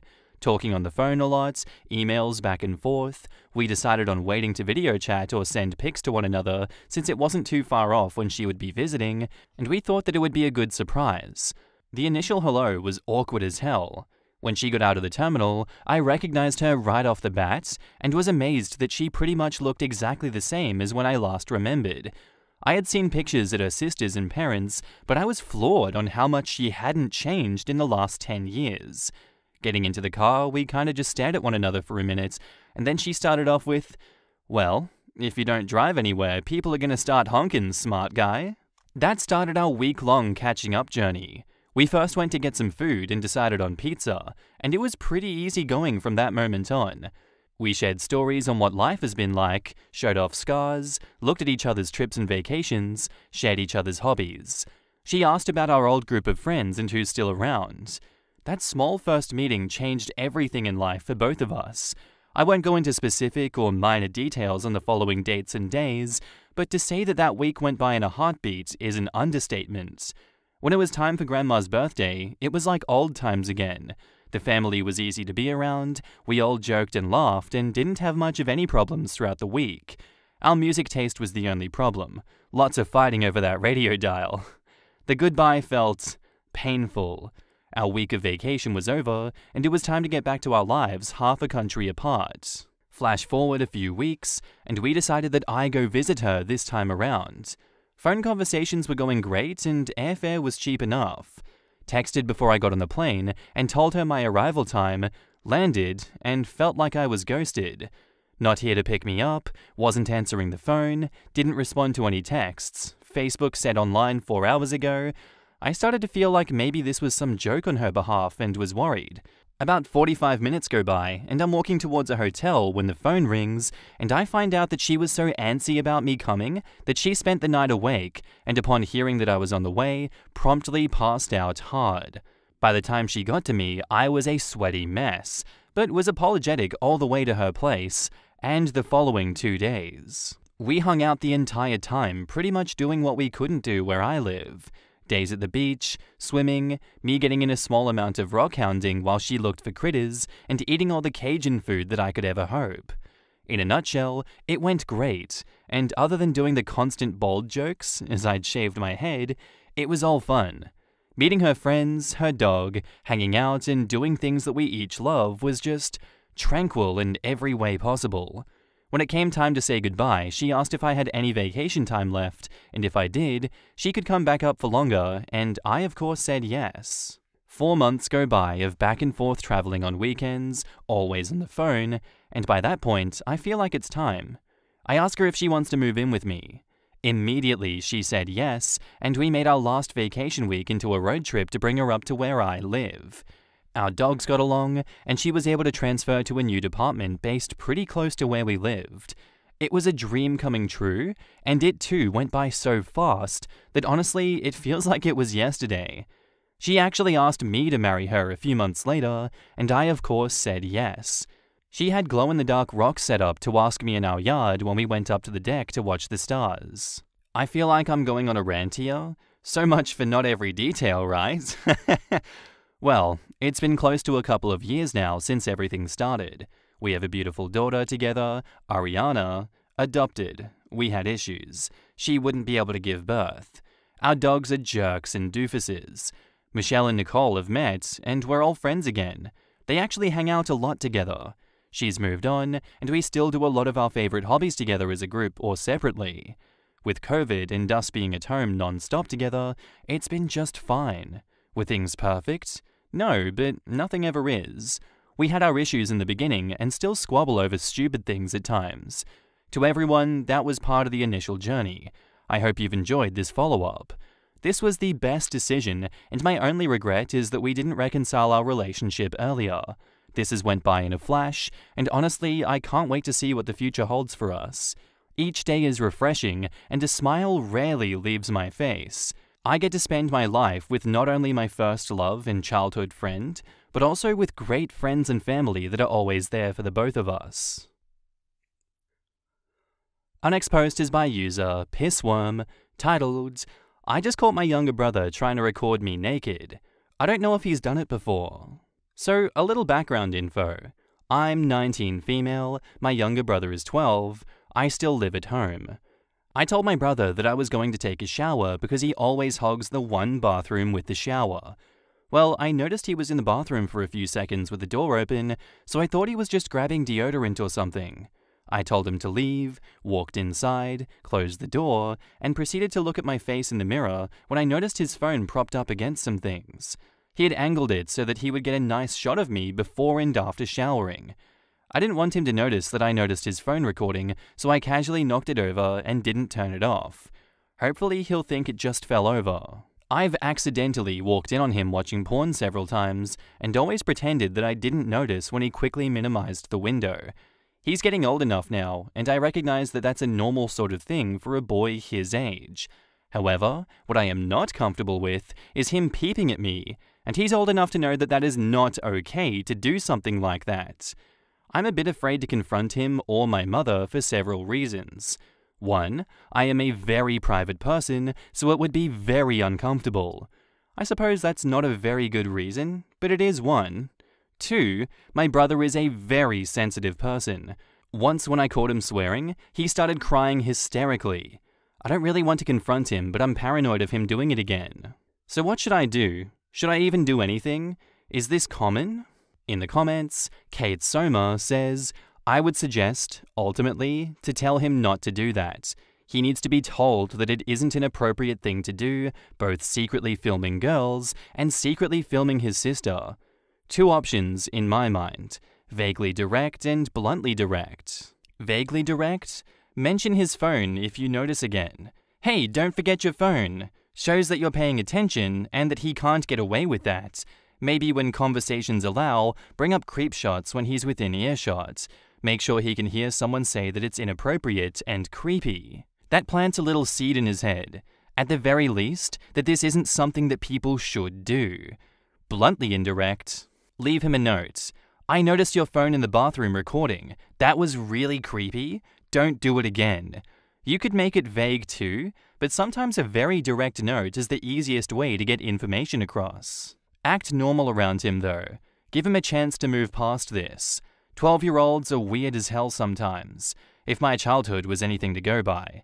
Also, I like what Beatskin said. Find him some sort of pamphlet or book on male sexuality and casually leave it for him somewhere. While mileage may vary, I was a very private and easily upset child, and my mother communicated sex ed through pamphlets with a little note saying, "Ask me if you have any questions." It worked surprisingly well. OP replies, "My mom gave me a book when I was younger. I didn't like that she did it, honestly. It just made me uncomfortable, and I think it would be the same for him. They teach sex ed in school though. Right now, I'm going to assume that it was an isolated incident. If it happens again, I will try one of your suggestions. Thanks." This could be a little phase or something, but it could also be the start of a problem or obsession that only gets worse. It's probably best that you respected his privacy and acted like you didn't see him doing anything before the bathroom incident, but he's really crossed a line that you can't just let it sit there if it happens again. Be really cautious. If you don't know where his phone is while you're about to be naked, ask him to call yours as if you lost it in the couch cushions or something. If he does this again, you have to say something though. It doesn't have to be long and direct. The more vague it is, the more he'll be paranoid and afraid to ever try it again. A simple, "Listen, I found your phone recording in my room and it's not okay. I respect your privacy, so you need to respect mine," or something. He'll be horrified, yeah, but he's earned it. Also, if he's just a dumb kid with a cheap phone, he probably has no way of storing other videos besides on his phone. I'd check that when you get a chance. OP says, "I don't like doing this, but I'm going to snoop on his phone and computer when I get the chance. Fortunately, I don't think he knows how to transfer files from his phone to his computer." Edit. Okay, the verdict is that I'm just going to be careful and assume this is a one-time incident. If it happens again, I will somehow confront him using one or more of your suggestions. Edit 2. Well shit, he did it again. His PC looked clean earlier, but now I'm super paranoid that I missed stuff. I decided to write a note for the camera telling him that it's not okay. We'll see what happens, but everything's going to be super weird from now on. And now, onto the update, titled, "My younger brother has again been spying on me naked in the bathroom for months. What do I do?" It kept happening, so I told my mum and she confronted him. I have no idea what she told him, but he seemed to stop. Well, whenever I'm in the bathroom, I hear the floor creaking outside. I've opened the door before and didn't see anyone, so I'd always assumed that it was just the house shifting. Well, today I opened the bathroom door after a shower and sitting on the bathroom floor, naked and redditing, to find my brother laying there with a camera pointed under the door. I didn't realize you're able to see under it. This means that he has been spying on me naked for months, instead of just a few times like the previous incident. Do I tell my mum again about this? Clearly it didn't do anything last time. I can't destroy his phone because my mum will just have to pay for that shit. Edit. Well, I told my mum again, but I guess we'll see how this develops. I can provide updates later if anything happens. A few suggestions I liked were disabling the camera on his phone and getting him into some sort of therapy. The latter may be difficult to come by due to money, but we'll see what happens. I'm also interested in restricting his fun activities, but I'm worried it'll just leave more time for him to plot about me. Let me know what you're thinking about this and anything. In the comments, is there no father figure to talk to him? I don't think it's acceptable your brother is doing this. I am not trained in this field, but I can't imagine it's healthy for your brother to be doing this. It would be a temporary solution, but try blocking the crevice below the door with a towel. Your brother may indeed need a psychologist, as some comments from a year ago state. OP replies, "His father is not a good role model anyway, nor do I ever see him having a conversation about sexual boundaries. Unfortunately, due to some life circumstances, my family is quite poor at the moment. A psychologist would be far too expensive." How is your brother around children his own age? A school psychologist wouldn't necessarily be a great alternative, but it's something. OP replies, well, he doesn't seem to hang out with any friends, but he plays Minecraft with the same group of kids every day.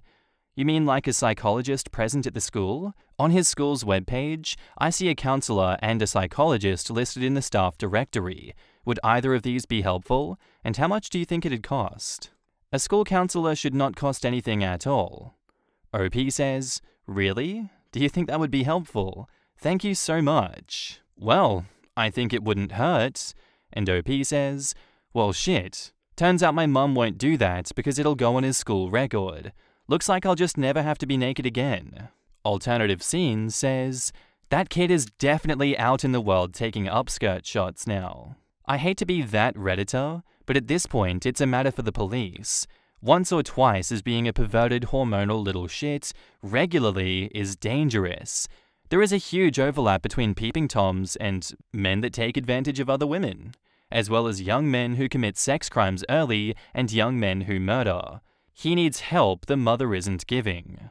I was getting into beat his ass territory, but I suppose that's not a great idea. No, that's an excellent idea. The only problem is that it doesn't address the urge to do it, it just makes him craftier so he doesn't get caught. If I caught someone recording me without my knowledge, I'd be pissed and probably do the same. Take his phone away. I don't know why OP thought about breaking the phone, but not having the mother yoink it out of his hands. Catching him peeping on you is a much more solvable issue rather than risking having your nudes all over the world. Am I the asshole for kicking out my pregnant teenage stepdaughter over my cat? I'm at the vet waiting room with my cat, so I'm gonna rush this and edit the grammar later. So I, 35 female, have been with my 45 male fiancé for 3 years now. He has 2 kids, a daughter, 22, who's a lovely girl, and another daughter, 19, who I'll call Kim for the sake of the post. Kim has always had a bad attitude to everyone, especially me. Now, before anybody assumes, my fiancé had already divorced his ex 2 years before we even met, and his ex is a nice person who I get along with very well, so there is no hate from her end either. Kim is 3 months pregnant and living with us because we have more room for her and the baby. The baby daddy stays sometimes, but he has 2 jobs, along with studies, so it's mainly been me who takes care of her. So the main issue today, her boyfriend came over, so my fiancé suggested we let them have the house to themselves and then go for a walk. About 2 hours later, I came home and noticed my cat missing, who Kim hated and wanted me to get rid of. I asked her where he was, and Kim said that she ran out the door, which I knew was bullshit. Whiskey is an elderly cat who wouldn't even go out on the porch if I didn't bring him. So I checked the Ring camera, and as expected, Kim threw Whiskey out and then ran him off. My fiancé tried saying Kim is pregnant, her hormones are all over the place, and pregnancy brain messes with women, and that he was going to bring up getting rid of Whiskey for the baby's sake anyway. I was in tears until I looked over at Kim, who had a smug, satisfied look on her face, and I frickin' lost it. I got up in her face and screamed that she had 1 hour to find my cat, or all of her shit would be in the dumpster, and I was done being her slave. She said she wasn't looking for my stupid cat, and back off as she was pregnant. My fiancé told me to calm down, and we would look for the cat. I told him no, I would look for my cat, and when I got back, his daughter better be gone. And if he has issues, he could go too because I was sick of dealing with his little bee of a daughter who everyone including her own parents and boyfriends avoids. I didn't wait for them to respond. I did hear her crying though. As you know, I found my cat. He was hiding somewhere in the bushes, and it took 20 long minutes to find him. When I arrived home, they were both in the living room, and my fiancé said that he wanted to talk, but first he said I owed Kim an apology. I told him to F himself, and she better start packing. She's at her boyfriend's family home as far as I know, and my fiancé is not talking to me. In the comments, Between Weeb and Otaku says, not the asshole. As a cat owner, I salute you. I mean, yeah, you might lose the relationship over this, but from the sounds of it, if this doesn't do it, something else likely will. In all honesty, I'm not someone who likes pets. I've had them in the past, I've cared for them, always make sure they were safe, fed, got proper care and such, but I lack the ability to bond with them. And I support her kicking out the fiancé over this crap. I'm 100% in favor of the cat staying over the people in that house. I'm not into animals really, and I don't think that in some cases someone should choose a pet over a significant other, say the partner is severely allergic, something like that. However, I totally support this. It's not even so much about the cat, but about all the things that kind of behavior shows.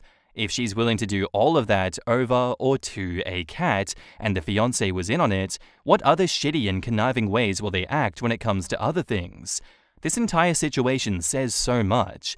And even if you're not an animal person, you shouldn't want any ill will to come to an animal. They were willing to hurt a cat, and also by proxy, OP, and it was all plotted. OP should be very cognizant of their own safety when the ex comes for his things, as well as for a period after. These people sound like they have no moral compass and could be dangerous. Emma Lindenham says, even if the cat was a huge problem, how people treat the things important to you is indicative of how they feel about you. If my partner disrespected my pets, plants, or possessions, we'd be absolutely through because that is not their call to make and it denies my autonomy. As others are saying, it's not even about the cat. Although real talk, to act that way around another living creature that is helpless and dependent is so vile to me. Walk to the Brook says, not the asshole. Stepdaughter attacked your defenseless cat and got what she deserved. I'm curious if you own the house. OP replies, it's mine. Kick them all out. You deserve better. Not the asshole. Not the asshole. Pregnancy hormones do not cause you to be cruel to an elderly pet. That's just vicious entitlement and garden variety meanness. You don't owe her an apology. She should be begging for your forgiveness, and so should your ex-fiancé. But pregnancy hormones are a good excuse coming from the accountability-lacking father of an entitled, spoiled brat. How can he ask the daughter to take responsibility for her actions? It's her mere biology betraying her angelic nature. Sarcasm. I hope OP does not forgive either of them though. They don't deserve it.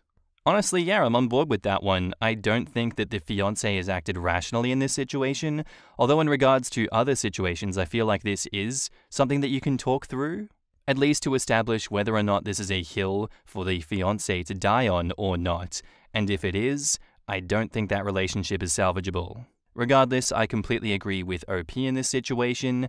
Everything she has done is correct in my point of view. I don't know if you could have approached this situation any smoother than she did without causing an actual, physical altercation at some point. So yeah, my stance to cap this one out is that I don't think OP is the asshole. Nothing they've done here shows them to be an asshole, so not the asshole. Update. I didn't think I'd give one, at least not this soon. So my now ex-fiancé's oldest daughter reached out to me to ask my side. I'll call her Kate. She's an animal lover like myself. Her father asked to stay with her for a few nights because he said that I was having a breakdown over my cat, and he basically made it out to be that the cat escaped, and I went after poor Kim for not trying to catch him given her condition, pregnancy or something like that. Kate is a very smart girl. She can see bullshit from a mile away, and obviously she knows her own sister, so she called Kim to ask her side. Kim was more honest. Basically, her and Dad had planned it, as some of you suggested, and the plan was for her baby daddy to take the cat out to a road and dump it, but he wouldn't do it because in Kim's words, he was a pussy.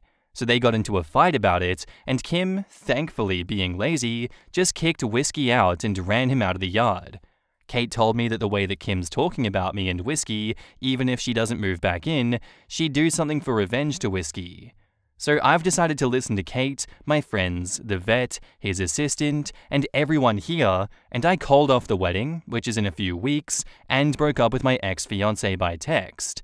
I don't give an F if it's immature or cruel. I've told him that I'll box up his stuff for him and leave it for him to collect in a few days.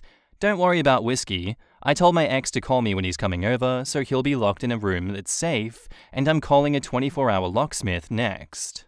The begging and bullshit promises have already started, but my mind is made up. I'm done being an ATM slave for him and his spoiled bee of a daughter, Kim.